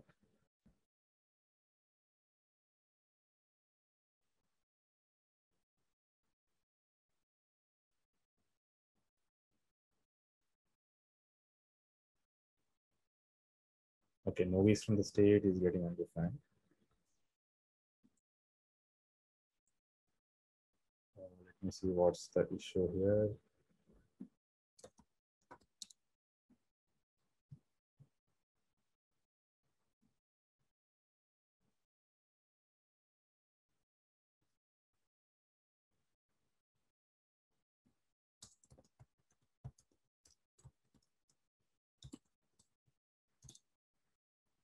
Let me see the data because something is getting wrong here. Invalid API key. Acha, I provided a wrong API key. I think it's a small mistake only. API underscore key E9E. I missed E at the end. Okay. Okay. Now I got it. You can see now this data is different than this data because this is trending API call, because you can see here / trending API call. And now this is movie / top rated API call. And this should be something else. I mean, let's say, for example, if you wanted to display like an action rated movies, right? Then we can pass the genre API call over here. Like here, I can call this API call. I mean, you might be having a question, where are you finding these API calls? Again, I mentioned in the beginning only that you can find all the APIs from here itself. Like I'm not going through individual like one by one because of the time constraint, but you can go to the movies here and movie / movie, like multiple categories over here. Like you can select different kinds of an API points from here as well. Like you can just scroll down, expand, and you can see this genre. There might be one API which fetch by genre, and there is one API which fetch by watch providers, and there is one API which fetch by let's say release dates. There are a lot of APIs calls here. You can get the API calls from here itself, but I have the ready-made available, so it takes some time, and I'll be explaining it from here itself. So I have this API again. I can use this API key, and this is genre is 28, which is an action movies. action. Let's remove this action. Okay. So now if you can look at this data, these three data are completely different to each other. Okay, if you look at this, I mean, like the Spider-Man remains the same, but other data, because those two comes under the like the same what do you say, same data itself, because it's trending and also it's action movie itself. So now you can see like all of these three different data, three different components are same, but with three different data, like three completely different data here, right? So that's one of the beautiful functionality of React.js, where you can actually able to use the component multiple times over here. So now here in our case, it's updating. It's like majorly the update is for two things.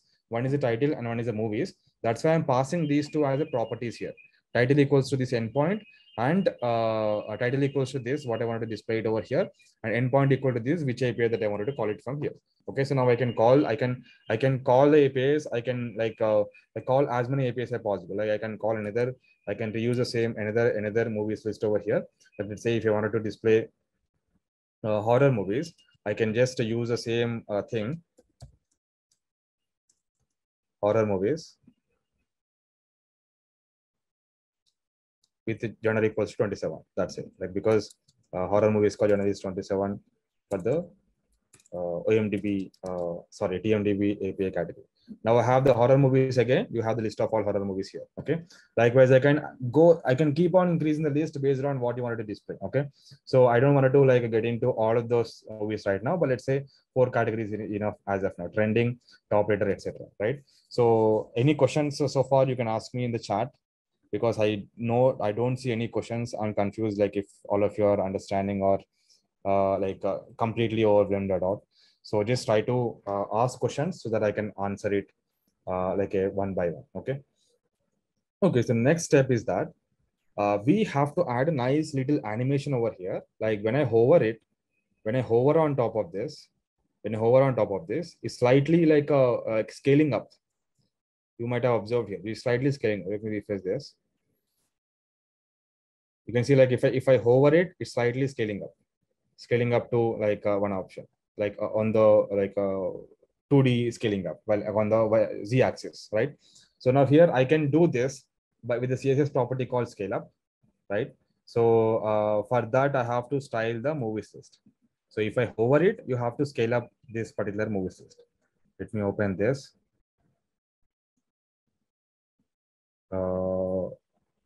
Yeah, so this movies list, individual movie, on hover this particular movie,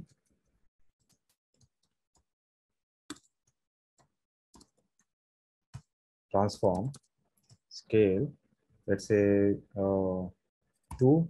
Let me try with 2.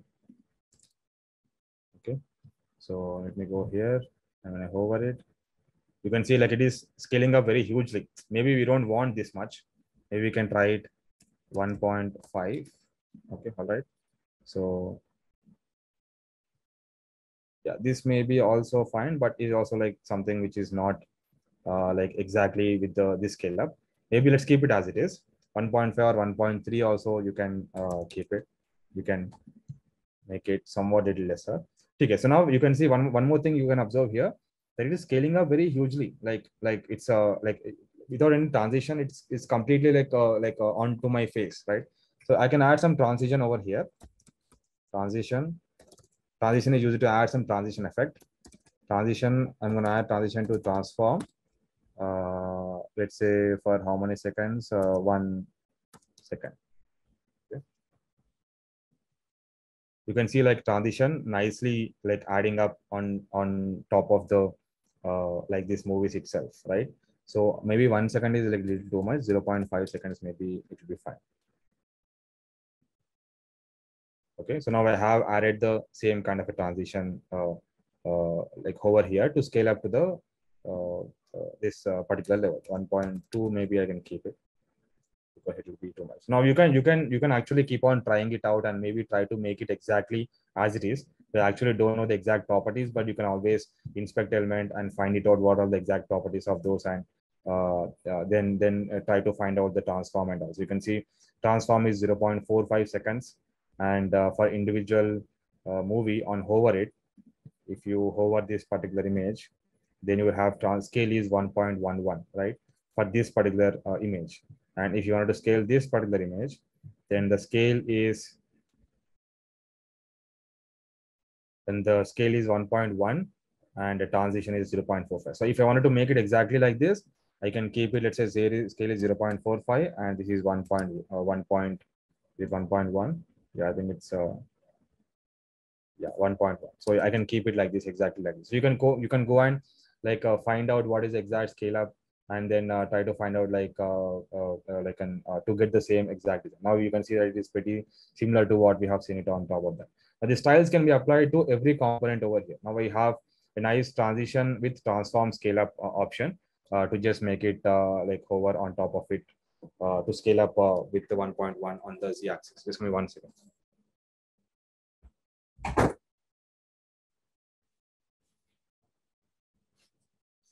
Yeah, let me see if you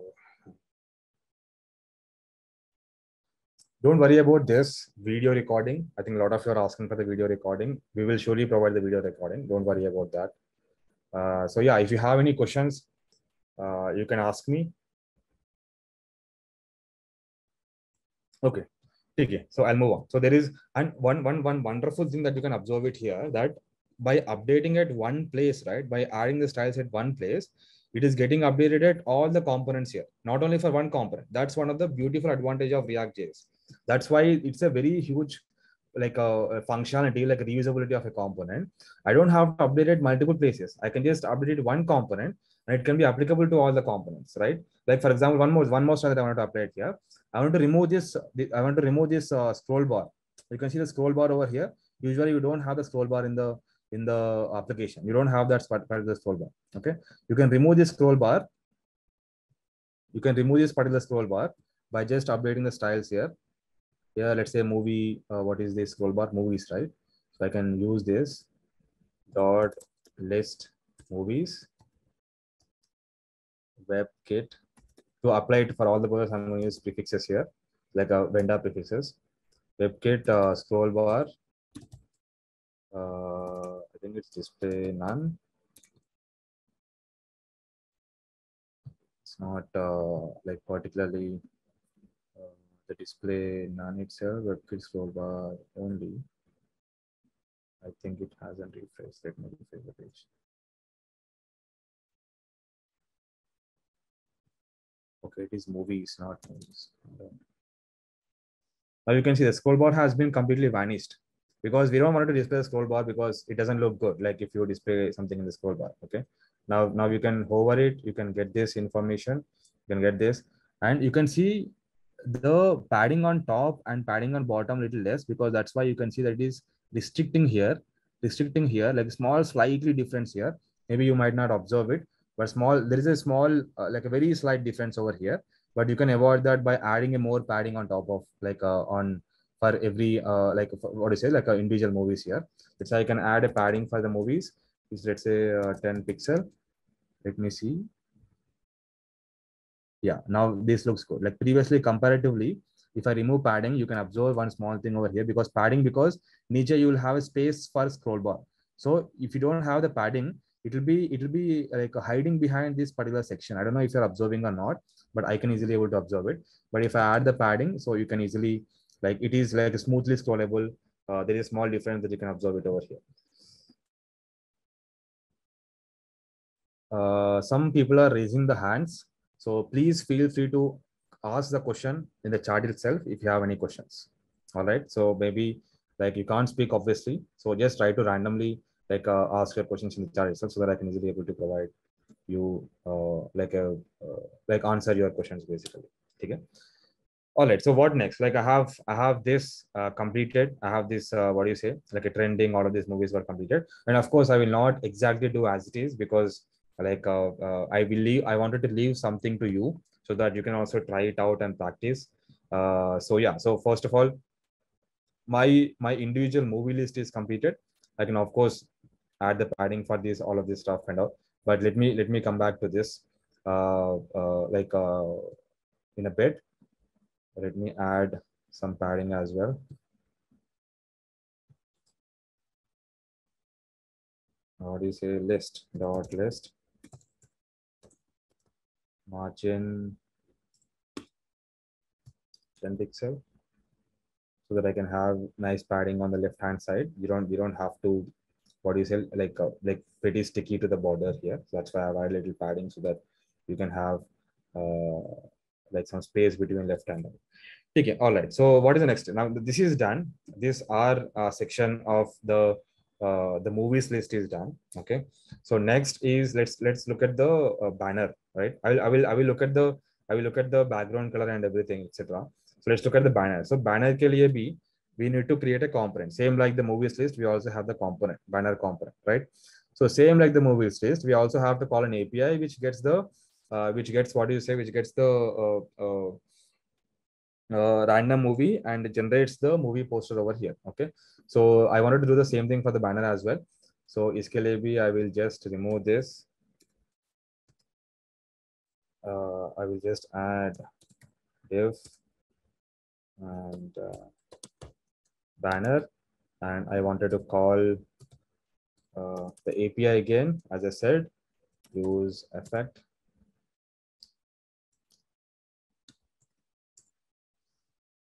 Okay, so I have to call the fetch here, const data equals to fetch, and I have to call the same API from the movies list only. But here, instead of I'm like I'll tell you what I'm trying to do if you are confused here. So in the banner, this is a banner. I need to display one movie. Whenever I refresh the page, I need to display some random movie to just like as a banner movie itself.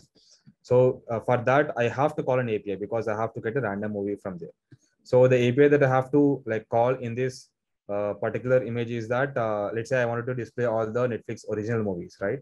I have some API called Netflix original movies API, which is uh,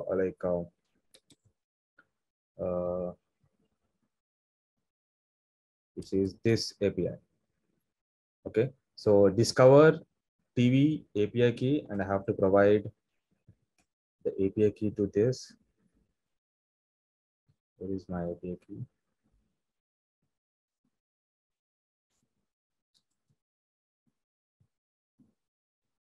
Banner index.js and API key equal to this. Now I can get the API key.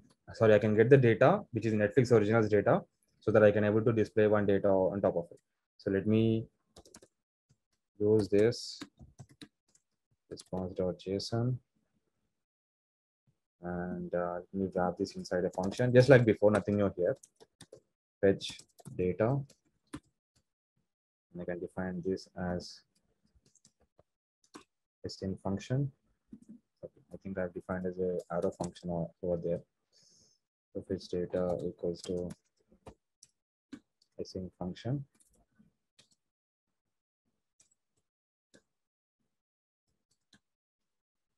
All of this logic to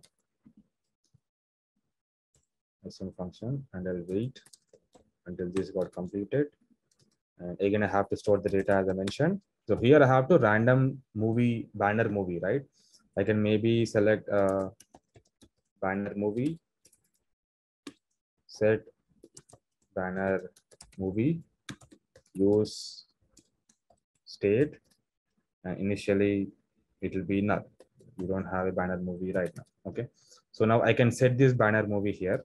First of all, let me see the console. What do you have? Console.log, console.log, the data. Let me see the dot data first of all, and let's see what data are we getting it over here. Let me add some text here. Banner movie text. State is not defined. They are not defined view state. Okay. Where is the banner movies? Banner movies console. Okay, I haven't called again the same mistake. I haven't called a function, and I have to call this function for only once. So I'm going to call an empty array over here. So now let's see now. So I have to call JSON as a function. So banner movies, I got it. like all the Netflix originals, result calendar, these are all Netflix originals, because I'm not calling the different API, same API, because here I wanted to display the Netflix originals movie, right? That's why I don't want to call the like a same API that I've called it over here. So this has all the details of Netflix original movies. Now I wanted to get the random movie from all of this 10. I don't want to display, like, let's say all the movies, right? I want to display like a random movies among all of those things, right? So now this, like the data right now, the data is const movies equals to data dot results. Results is the data, right? So now I wanted to generate a random index. So I'm gonna display like random index equals to, here I will use something called math dot random. So here basically you have to provide some functionality where you can get a random data from the results, which is what do you say, multiple math dot, okay, so math dot floor, here this is a math dot floor multiplied by math dot random multiplied by movies dot length -1. So what I'm trying to do here, I wanted to get a random movie from the 0th index to the last index. That's why it is a -1, length -1, because this is the last index. I want to get some random movie among all of this result, right? So this is a logic to fetch the random movies among all of these indexes. So if you wanted the explanation of this logic, you can search it in the Google. They have a lot of explanations that I want to display right now, but just briefly explain you. Math.floor is basically like a floor value, which is 1.5, 1.4, 1.6 will return you the one value, and math.random will return you the random value between 0 to 0.9, which is less than 1, right? And this will be multiplied by the length of the movies, which is 9, 6, or 5, or 7, or whatever, and which you multiply both of them, you're going to get some random value between 0 to length of the movie. So it will be a little complex for you to understand right now when I'm explaining it, but just try to sit and do it individually with some examples, then you'll understand it, because orally explaining it will be a little tricky to explain this particular concept. It takes a lot of time, but just try to sit and like understand each and every concept over here. First is math.floor, which returns the floor value of any any float value, which is 1.5, 1.6 returns the one value. Math.random generates a random value between 0 and 0.9, and math.movies.length -1 will return you, let's say if it is 20, it will return you 19, right? So if it is 0.6 and multiplied by 19, which will give you like a number between 0 to 19, which will float the value and which will get the random index. Now, if you wanted to get the random movie here, then you can actually use movies and random index, okay, which will generate your random movie over here. Now you can see like a banner movies. What the result is here. Okay, let me see why this is returning an error.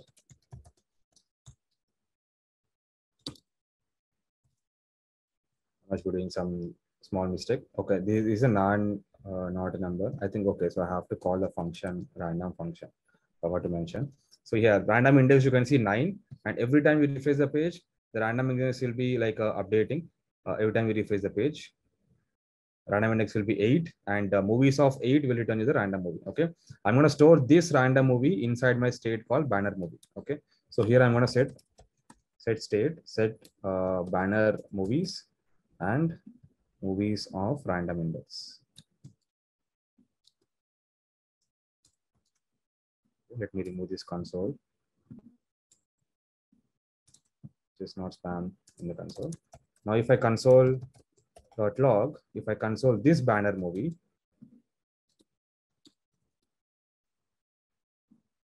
sorry, it's other way around. Okay, now if I refresh the page, you're gonna get, where is the banner movie? It will be mostly the initial stage. Okay, console actually. Wait once, I consoled it in the wrong page data. My bad. Okay, so you can see the random banner movie got displayed over here. Okay, I have to use this banner movie inside my banner to display a section. So now I wanted to consider this banner as a header because I can because it is very helpful in the SEOs that if you mention the proper tag. So technically this banner is my header. Okay. So now this banner ke liye, okay, I will add some classes. Class equals to banner, and here class equals to, let's say, banner header. I may not use these classes, but just for like if I need it, I'm going to use it in future. But I have the header over here, like a header of a banner, and inside the header, I wanted to use some background images, some banner content. So because I have majorly for banner ke liye, I have three sections. One is the title and the buttons and the descriptions, right? And the image, right? So all of this comes under the banner content. So I will be creating one more div, which is last name equals to banner content. Okay. So here you will get some content. I will write small text over here, but here in the banner, in the header, I mean, in this section, in this particular section, you need the background image. So you have to set some styles, inline stylings, which is, let's say, background image.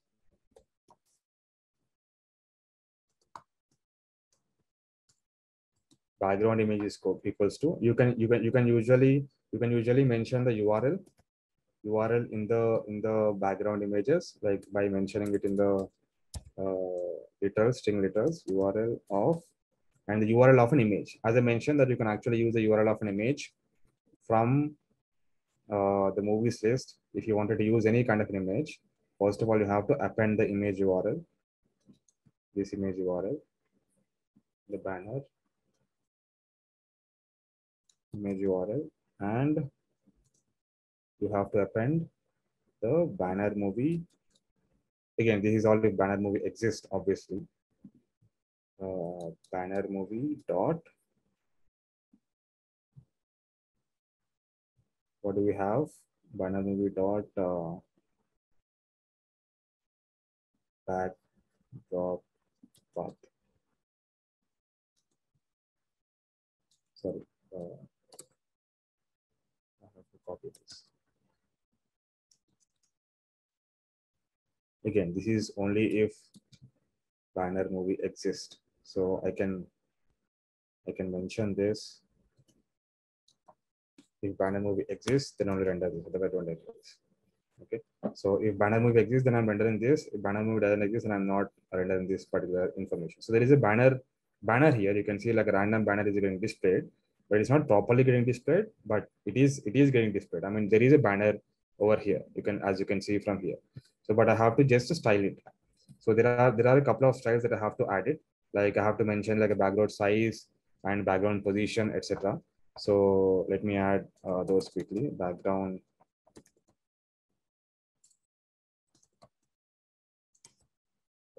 size. Background size is as cover, and background position, center.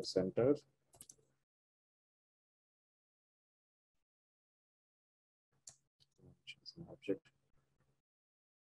Yes, now I have written the background image, so that like my background image will be like placed in the center, and my background size is considered as the cover itself. Now let me go to the styles and actually style this particular background header. I wanted to create one more style here, styles.css, and I'll import this style inside my index.js. Styles.css.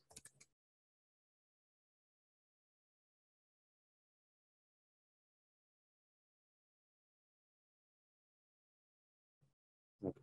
So inside my styles, I can actually style individual banner movie and individual banner header over here.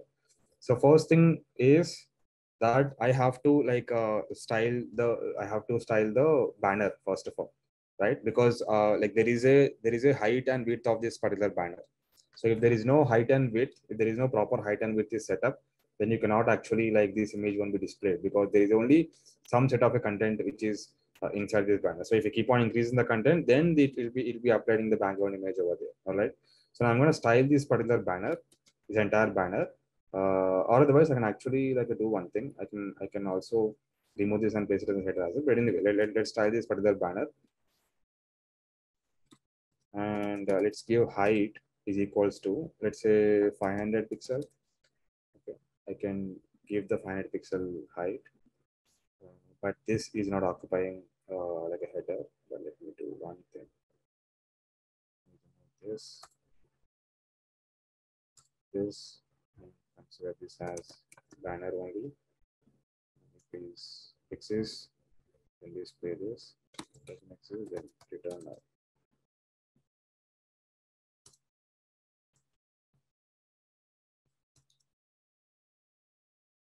Okay, now I got the height of the banner, right? I mean, this is the like image, background image of the height, but height, I think it is little too much for now. Let me update this to height as a 450 pixel. And I'm going to quickly add the other styles as well to this particular banner. So the text that I want inside the banner is a white. So I want to add color white here. And again, to set the resolution object, like I want to set the resolution properly. So you can see the text is the content which is white, which is what I have it over here as well, right?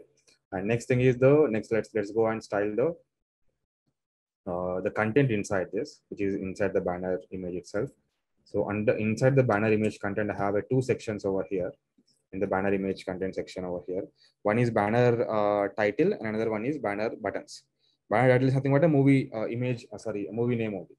So I have the banner title, class name equals to banner underscore title, and one more section, banner underscore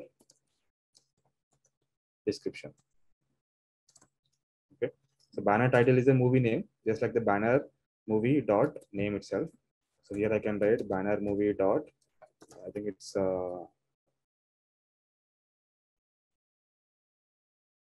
what is this? I think it's name of the movie. So banner dot name. And we also have a couple of other things too, like banner dot name and banner dot original name, right? There are a lot of other images. Banner dot title also you can consider, but let's stick to banner dot name as of now. Let's see if we get any errors.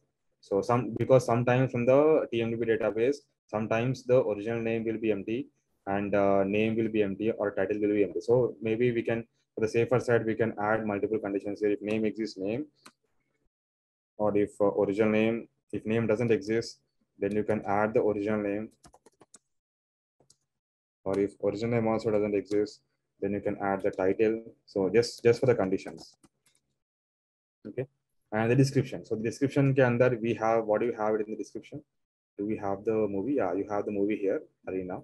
And if I refresh the Good Doctor, the movie title here, and if I refresh it every time, you will get the movies here, like a House of Secrets, etc. So, and next we got the description. Inside the description, I got two buttons inside the banner description. So, I mean, this is actually like a banner,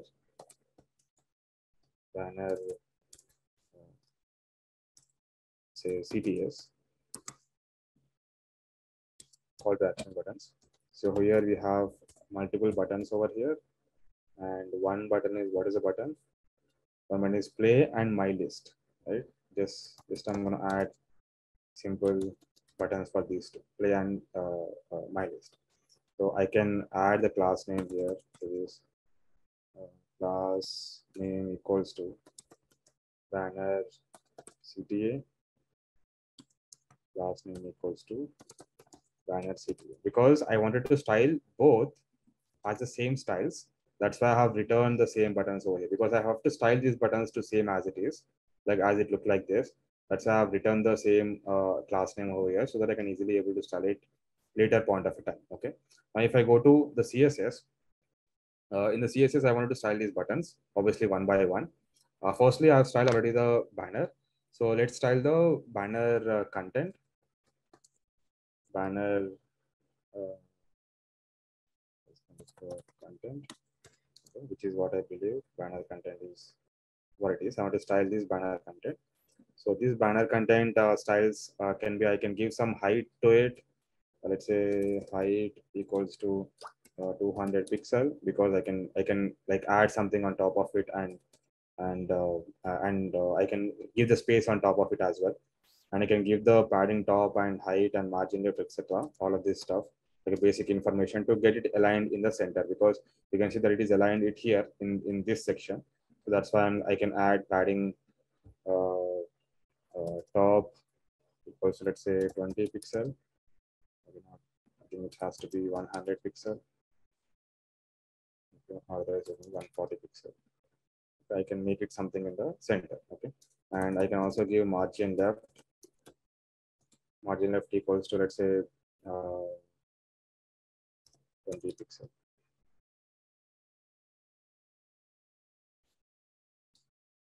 So I can look at this style and keep it side by side if I want. I can style this properly so that I can make this particular section the content, maybe 30 pixel, which is a little too much. I can, this is still little huge.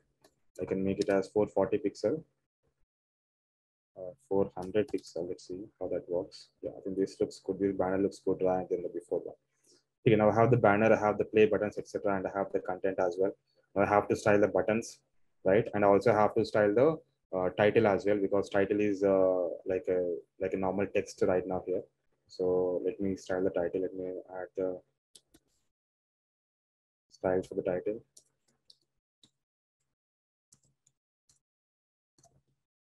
Font size equals to, let's say, 10 pixel.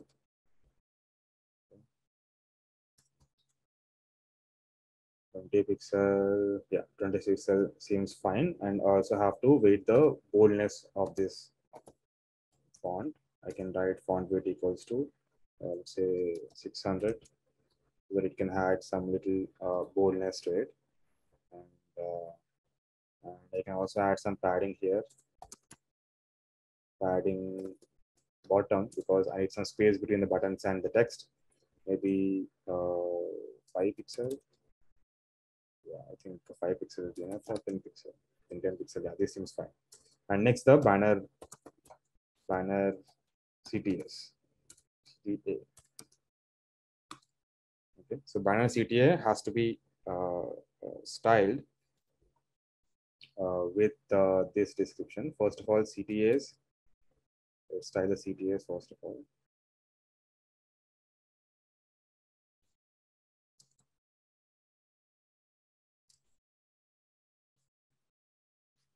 So banners, these buttons should have some width and some height and some, what do you say, like font sizes, like what is the base font size of these banners, etc. If I want to style something, I can add width equals to, let's say, 100 pixel, so that like even if I reduce this, it won't go to the like occupy like 100% width. It will occupy only this particular section, so that I can make it everything in the center. So again, next we have banner CTA. Okay, now this is a little interesting right now. So now firstly you have to add a cursor, like cursor icon here. So you can add a cursor equals to pointer, which can add a cursor icon when you scroll over it. Why it is not applied?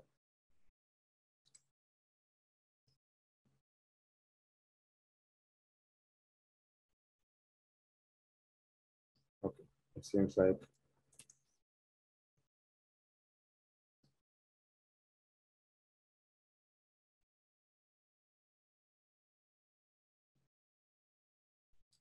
something I'm missing it out. Let me see. Banner CTA.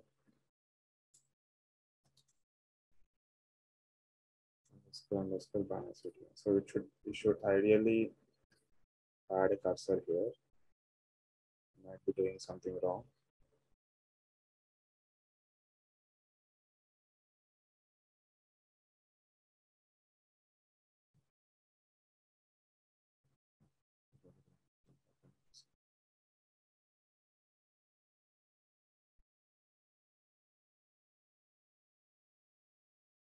Loss is getting added. With the styles are not getting added.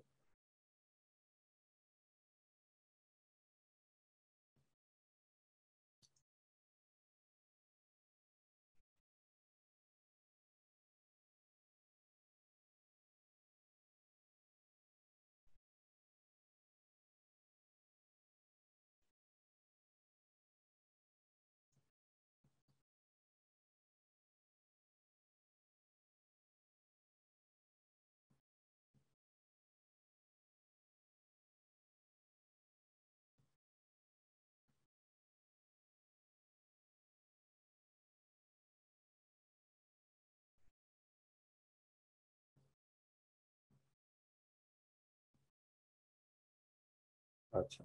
Sorry, a small silly mistake. Has to be double underscores. Okay, so now you can see the cursor has been added to this button, and then I have to style this in such a way that I can get this particular section. First of all, let me remove the border. Border equals to none, right? And I can give some margin between these two as well. Margin right, which is like space between these two buttons. Let's say 2 pixel, 5 pixel. Let's call it 5 pixel. All right. And then what is the styles of this button? I have the white color here. Here I have the white color button. When I hover it, it's running black. Let me style that later. But first of all, I have the white color text inside this. So then I have to color is white by default. And then little boldness, if you can observe it here, which you can get it by font weight, which is 600. Okay. You can add some like little bold to that, and also the background color for this particular element.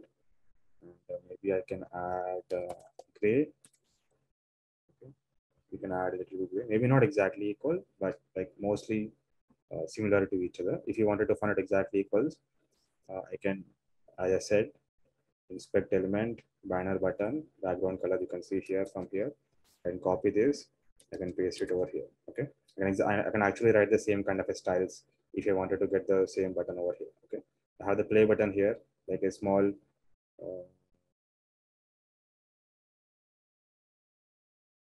yeah, background color applied, and some slightly hidden because of the background that is also getting applied. And the padding also I can add. You can actually do the same stylings here. Padding 0.5 to REM, and maybe I can use it in the pixels. Let's say 2 pixels, 5 pixels on the top and bottom. And the right, maybe I can add right and left. I can add 10 pixels. Maybe a little increase in 15 pixels. Okay, small buttons over here. Okay, so now I also have the radius, border radius here. I'm just adding some styles that are very relevant to this, but may not be exactly equals. If you want exactly equals, you can find it from directly here. Okay, so don't worry about that, because that's an easy part only. Border radius equals to, let's say 2 pixels, which will have some nice border radius on top of it. Now when I hover it, I wanted to change these colors and all. I want to change the background color to like a white and this to black. So for that, I can add banner CTA hover.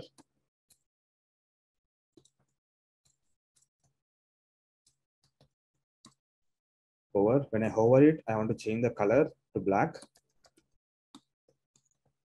Change the color to black, and I want to change the background color to white. So in this way, when I hover it, it will be changing like this. Like if you want this kind of an effect, like changing to color the black, you have to add the like hover effect over here. Okay. So it may not look exactly like this, but something similar to that itself. All right. So if I refresh the page, you get this. Maybe I can also increase the buttons as well. Button, what do you say? Widths as well. Where do I see these? Here I can add 25 pixel to that little increased more to have the button. All right. And what else? What else do we have in the stylings? Anything? Okay, description. Now we have the description again. Now again, the background is very similar to what we have used it over there, but you can also like increase some more color as well. But I just try to use the same background that I have applied it over here. All right. So next, the description. Description is basically like an overview. Like if you look at the console, if you look at the console in the banner movie, you have some overview of it, overview of individual image, individual movie, right? I can use that overview in the banner index, in the description itself. I mean, here we have the CTS, and here uh, if banner CTS and banner inside the banner, what do you say? Content itself, I can add last name equals to banner underscore underscore description, and here it will be banner movie dot overview, right? So now I'll get some description about this particular let me say this text. All right. So now I can style this text by exactly what I want from my movie itself. I can add banner description styles by adding width, height, and font sizes, etc. So I can add some width here so that it won't if the description is long, it is stretching to the end of the size. So to avoid that, I can add the width equals 100 pixel. So it will be like 100 pixel, or let's say 200 pixel, or whatever, depending on whatever until wherever the section that we want it to be get restricted, so that like it won't restrict towards, I mean, it won't stretch towards the end of the thing. It will be just placed nicely in the one section itself. All right. And font size, I can change it to 14 pixel, I guess. Font size,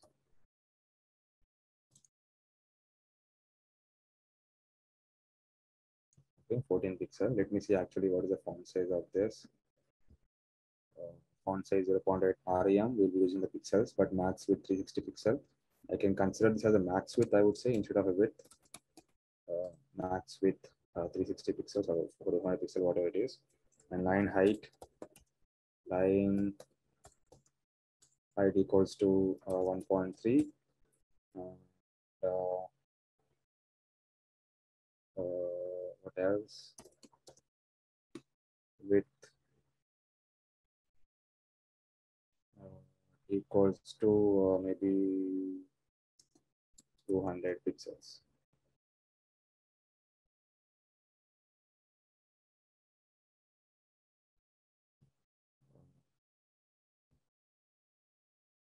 Width equals to 300 pixels. In fact, we don't need width actually. You can just leave it as it is so that it can just not exceed more than 500 pixels. That's it. Okay, so I can add some margin top, which is 10 pixel, which have some nice gap with it. Now I think it's looks somewhat similar to what we have it over here in the banner. And next, I wanted to make this style the navbar. Quickly, we can style the navbar because this is the last component that we have. And the navbar, let's go to the navbar. And here I have nothing right now. Like it's pretty plain as of now. Navbar is pretty plain. So now I can add. I have only two components in the navbar.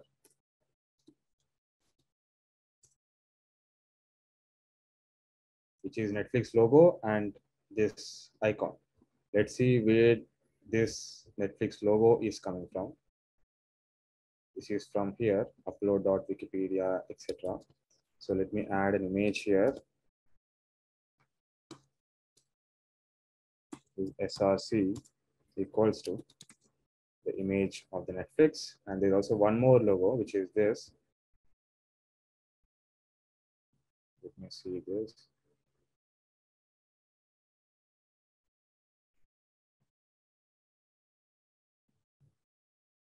Image avatar is coming from here. Which is this. One more image.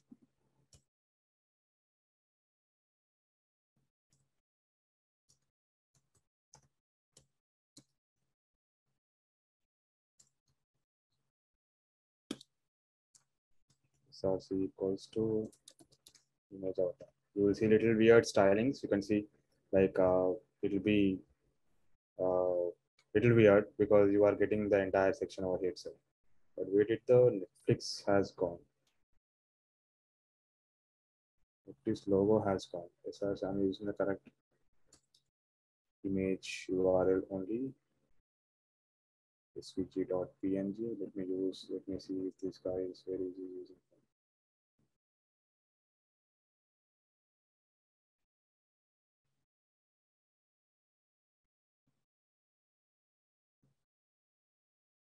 Stuff not calculated.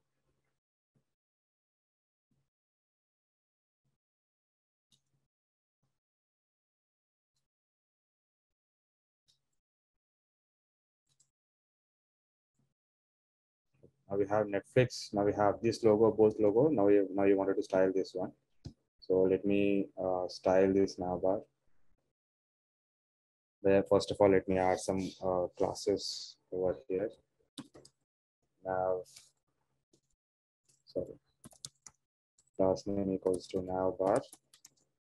Okay, so and I should add the alt to avoid any errors. Netflix logo, and here alt equals to avatar.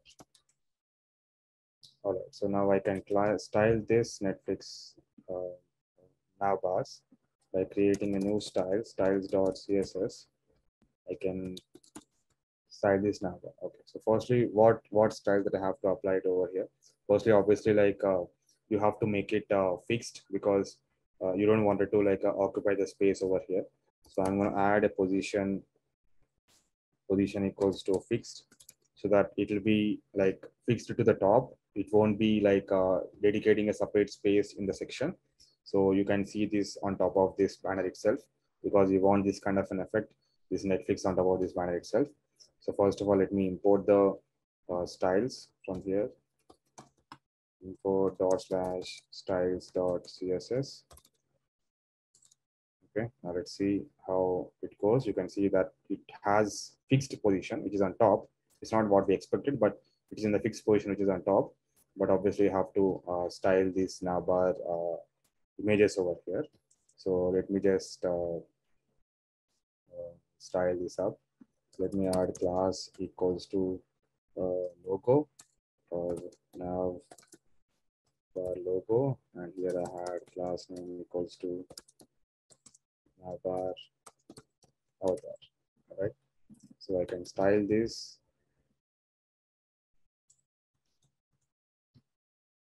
navbar logo with width and height, and I can mention this navbar itself here. Width equals to 100%, and height equals, let's say, 100 pixel. So it will be like sticky to the section.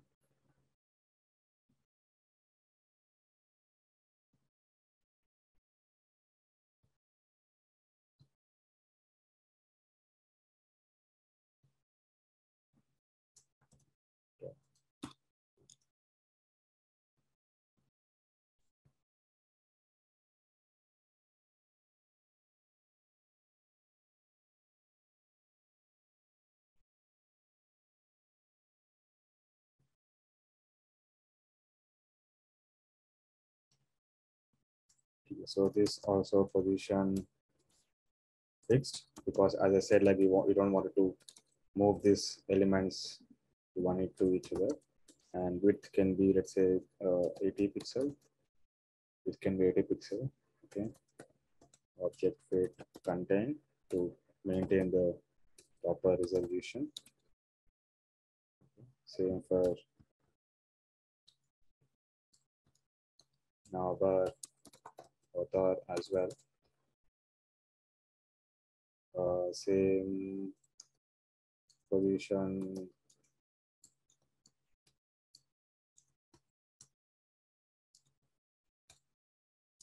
fixed. Width can be, let's say, 70 pixel, or it can be same as well, and it can actually be reduced. 50 pixel is fine. Object fit content. Height equal to 0, which you can make it on the right hand side. And this is left equal to 0. So here you can see there is a little bit padding required here for this entire navbar. Padding 10 pixel, which is on top on bottom, or maybe 15 pixel as well. So here left maybe 2, I can keep it 2, okay, 2 will be fine. Right also can maybe 2 or 1.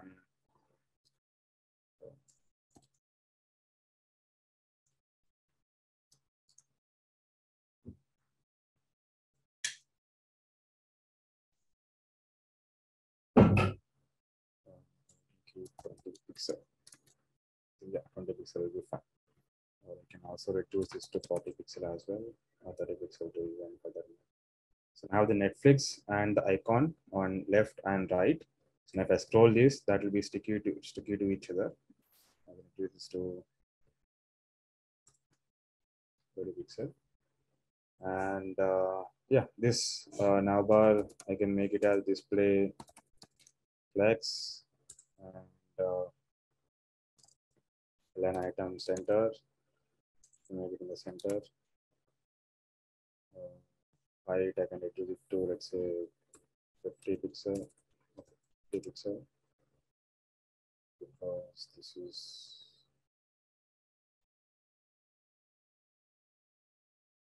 50 pixel, or I can reduce it down to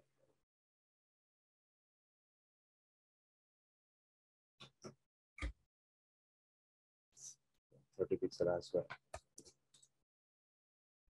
Okay, this looks fine now. So now you can see a small difference here. Like if you hover it, you can see a background on the navigation, like a background color black on the navigation.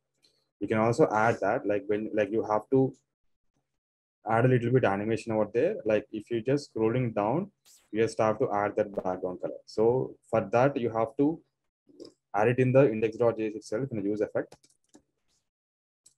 because use effect is used to trigger something on the component it mount. So I can add an event listener here, window dot add event listener, which is a scroll event listener. Okay. Scroll event listener. So when I execute this scroll event listener, what needs to be added is what I can write it in the navigation bar itself. Okay. So here I can write if window scroll, I think it's window dot scroll y greater than 100. So which is that if I scroll the window which is more than 100 pixel, then I can add some styles. Okay. So for that you can create a class here. Sorry, you can create a state here, const show nav, show nav bar, okay, and set show nav bar.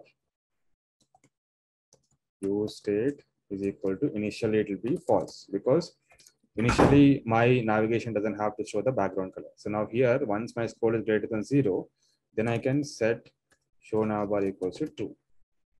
Okay. Or else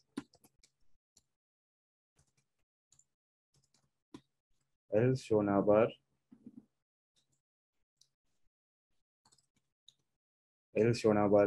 can be false, or you can completely don't have to handle it as well, right? And finally, when I stop scrolling it out, when I exit in the component, then I have to remove this particular scroll bar event. So here I'm going to use the functionality of component unmount. So whenever I'm unmounting the component, I can remove this event completely. Okay. So here I can write window dot remove event listener of scroll. Okay, so if I scroll the I can remove the event when the component is unmounted. So now this will getting triggered. So whenever you return any function within the callback, so that function will getting triggered whenever you remove the, sorry, whenever you unmount the component. So I don't want it to scroll. I don't want it to keep the event added when I unmount the component. That's why I'm removing the component. This is a usual best practice. Even if you don't do it, it's not going to break anything. But it's a best practice that if you remove unnecessary events whenever you are unmounting the component. Okay. Now what I'm doing here, when I'm scrolling it down, you can see I can put it in the console dot show navbar. So in our application, if you can look at it in the console, something have happened.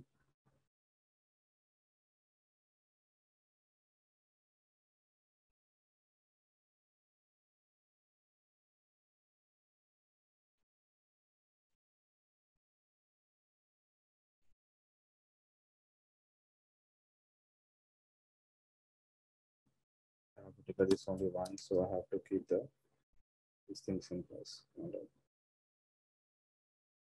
You can see this when I scrolling more than 100 pixel. So until 100 pixel, it is false. If I scrolling up, it is false. But if I'm scrolling more than 100 pixel, it is getting true. Getting true, like if I have scrolled more than 100 pixel, all right. So if I scroll more less than 100 pixel, it is getting false. So I can make use of this, and I can add that background color if I wanted to add that navigation black color background. Okay. First of all, let me style. First of all, let me add a class name here.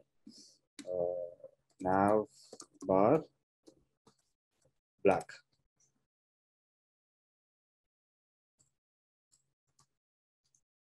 Black background.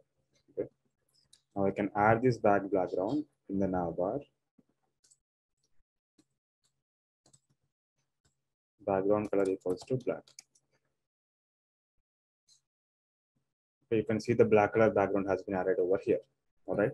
Now I can add this now black background only if where is this? Only if the show now bar is true. Like show now bar as in show now bar. Let's say show black now bar. Let's consider that because it is very confusing. Show black now bar and set show now bar. And if only if show black now bar is true, then I have to add this particular class called now bar. If it is false, then I don't have to add this class. Then I have to use this string literal so that I can add the class conditionally. So here, instead of adding this like this directly, if only show black now bar is true, then I'm gonna add this black color now bar. Otherwise, I don't want to add that black color now bar. One problem here. This belongs to this. This belongs to this. Okay, this is not required. Show my now start. Get to know this.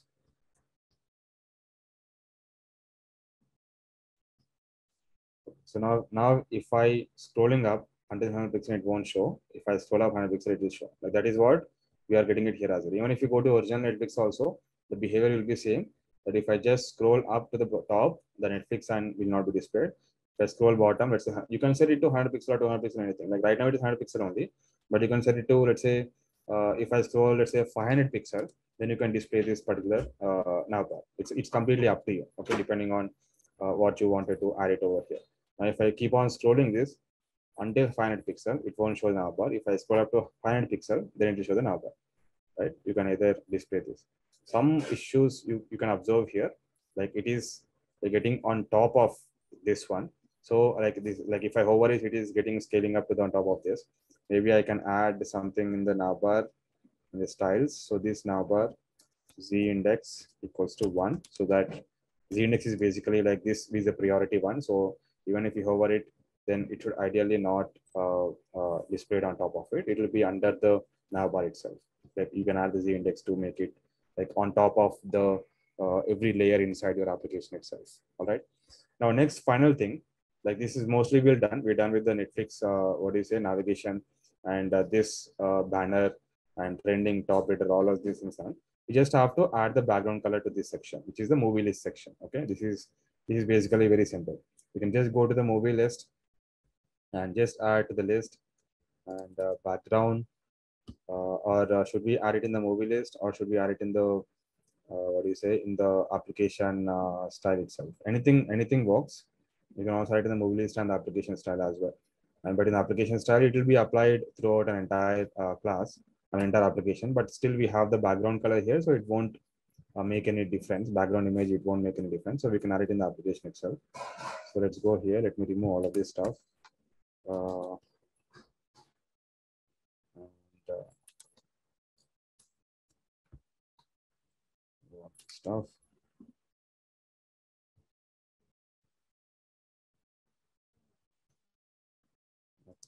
I can add some style.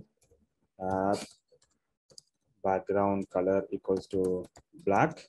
Okay, is it completely, do we have to completely black, or is it something else? I think we can add something mostly similar to black, but not exactly black. Let me add black first of all and see what happens. This is an app class. I can add this app class to an entire applications. Here, I can move this to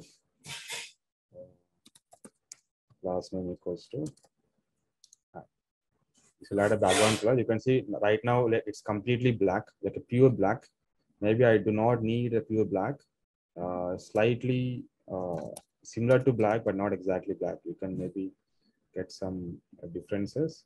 Yeah, some slight difference over here you can observe, not exactly black.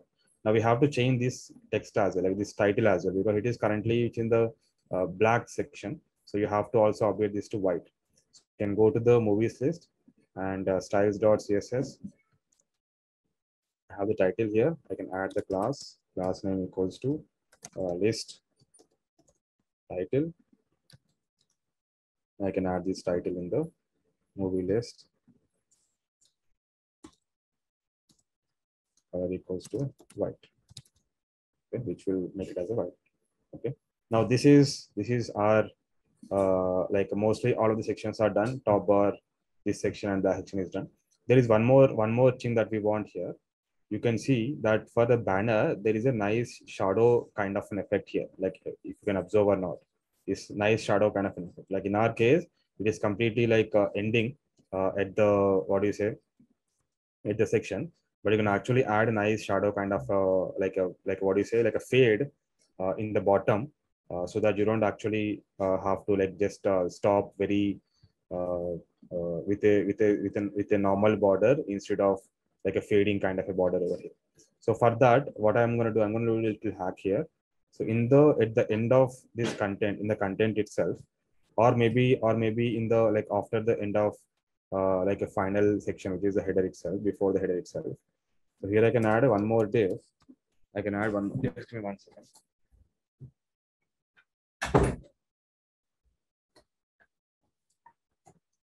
I can add one more div by just adding a class only to fade, only to bottom, banner bottom fade.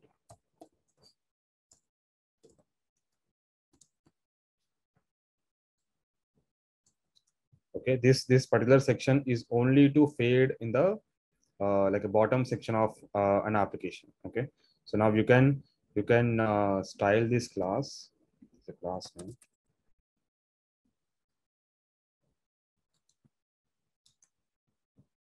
You can style this class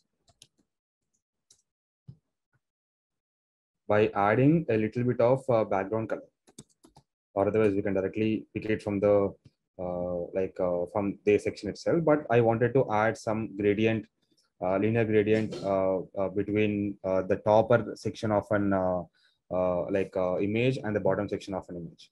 So here I can simply add some background color here, but before that I can add height, how much height that I wanted to keep this section, because let's say if I add 20 pixel, right? And let me remove this background color. If I add 20 pixel, if I go section here, so this background section will be banner.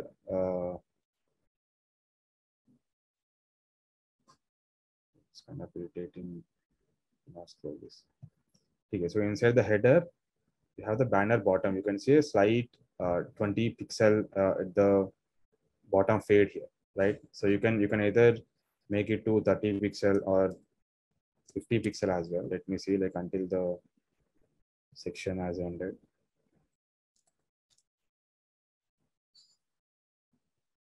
Okay, this 60 pixel, which is in this border section itself. All right. So now here we can add some background image, which is a linear gradient or like a simple background image. Let me add first of all a background color. I'll show you how I wanted to do it. Let's say if I add red color here, you can see this background color red has been added. But in this section, instead of a red color, I wanted to add a small linear gradient here. I want to add a small gradient over here, right? So that's why I wanted to add a image, like a small image, but I want to construct an image here, which is from linear. If you're not sure about linear gradient, maybe you should identify, like learn about that, which 180 degrees and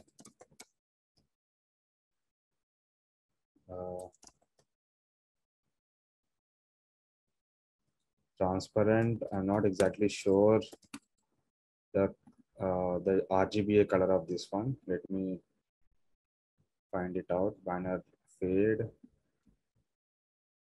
180 degrees transparent. Okay, this is an RGBA and with 111. We copy this, put it over here.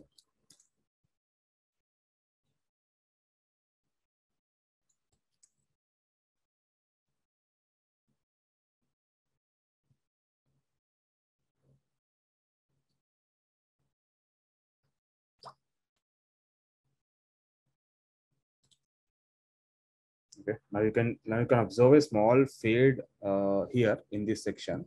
Like even if I refresh the page right now, there is a small fade in this section, right? Instead of like without adding, let me comment this section and see how it looks like. It's a very like a sharp here, but by adding this piece of a code, by using with the help of a linear gradient, and like by adding this color, then you can actually fade out a little bit on the bottom of this particular section. So that's why I separately added this bottom fade section by adding a separate, let's say height, so that it can dedicate, we can have a dedicated space to add this particular fading section. So this is one thing that maybe you could add it. Okay, all right. So mostly you can go on in adding this. Let's say when I click on individual image, what needs to be happen when I click on individual image. Let's say you have to go to another section, which we can use the help of React router concept here, and create another component and render that particular component. And you can also display the tailors as well. Like in the original Netflix, when you hover it, it will like open up the pop-up, like completely pop-up, and display the trailer element as well. You can add everything on top of that, but due to some time limitation issues, we cannot obviously discuss everything from that. But yeah, so I think mostly I believe that you understand what I'm trying to say, like more or less. You can actually use that. So there are a couple of questions that I can answer. So Haribabu is asking, we have to use box shadow to fade right. So box shadow is not actually fading on top of it. Box shadow will fade, will add an effect on the behind the section. So it's not actually like a fading in that case. It's actually adding a shadow which is behind this particular section. Let's say, for example, I have this Netflix, right? This Netflix. So Netflix logo, where is the Netflix logo? It is a Netflix logo. Is this a banner? Okay, this is a now bar. Okay, so let me add a box shadow to this one. So you can observe the difference between this and this. You will have the box shadow of Netflix behind the Netflix, which is box shadow, let's say 10 pixel, red, just for you to understand. You can see the box shadow is behind it. It's not on top of it. Shadow is basically like a behind an element. Like, but we wanted to add an image here in this. We are technically adding an image here. We are not adding any shadow effect here. Like technically it is a fade effect, but from the technical point of view, from the programming point of view, we are adding an image here until 60 pixel, and that image is basically like a linear gradient. Linear gradient is basically like reducing the color from one format to the less format. That's what the linear gradient is. And now you can adding an image, you are constructing a node image here in this section with the linear gradient, so that your like a color of which is starting from the black, which is 111, which is like, that's why you can see it is nicely like mixed with this background color, because the linear gradient of this plus 111, you can observe the banner.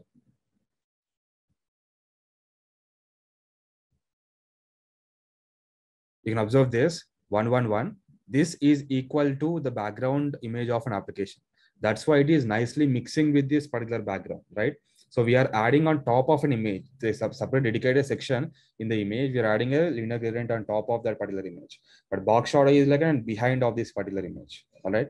That's what the difference between box shadow and the background image to apply a fade event. We do not need this. We did add the box shadow.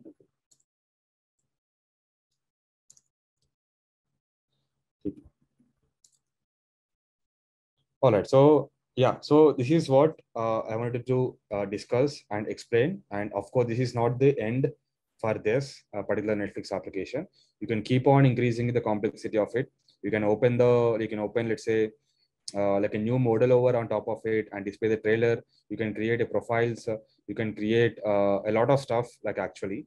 But it's completely up to you, like how much extent that you wanted to go, because Netflix is not like a very simple application that you can able to build it in one, what do you say, 2 to 3 hours itself. So you can keep on increasing the complexity. You can keep on adding the like layers to it. But the whole point of taking this particular webinar is to show you the advantage of the React.js, so that how easy it will be, because you have seen like within 2 hours itself, I think it's almost 3 hours, within like approximately 2.5 to 3 hours.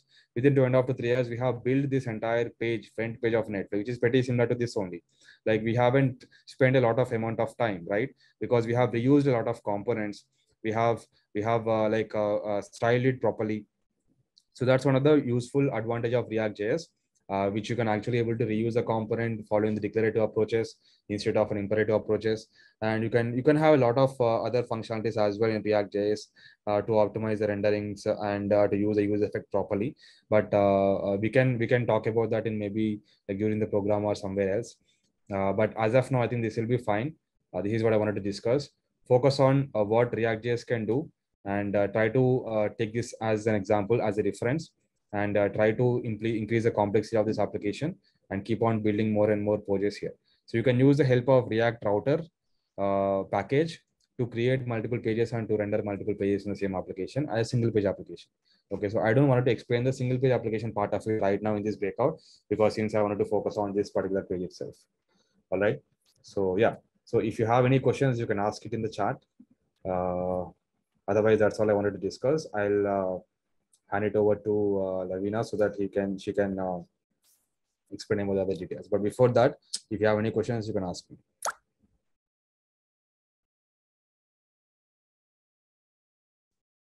Just post it in the questions thread.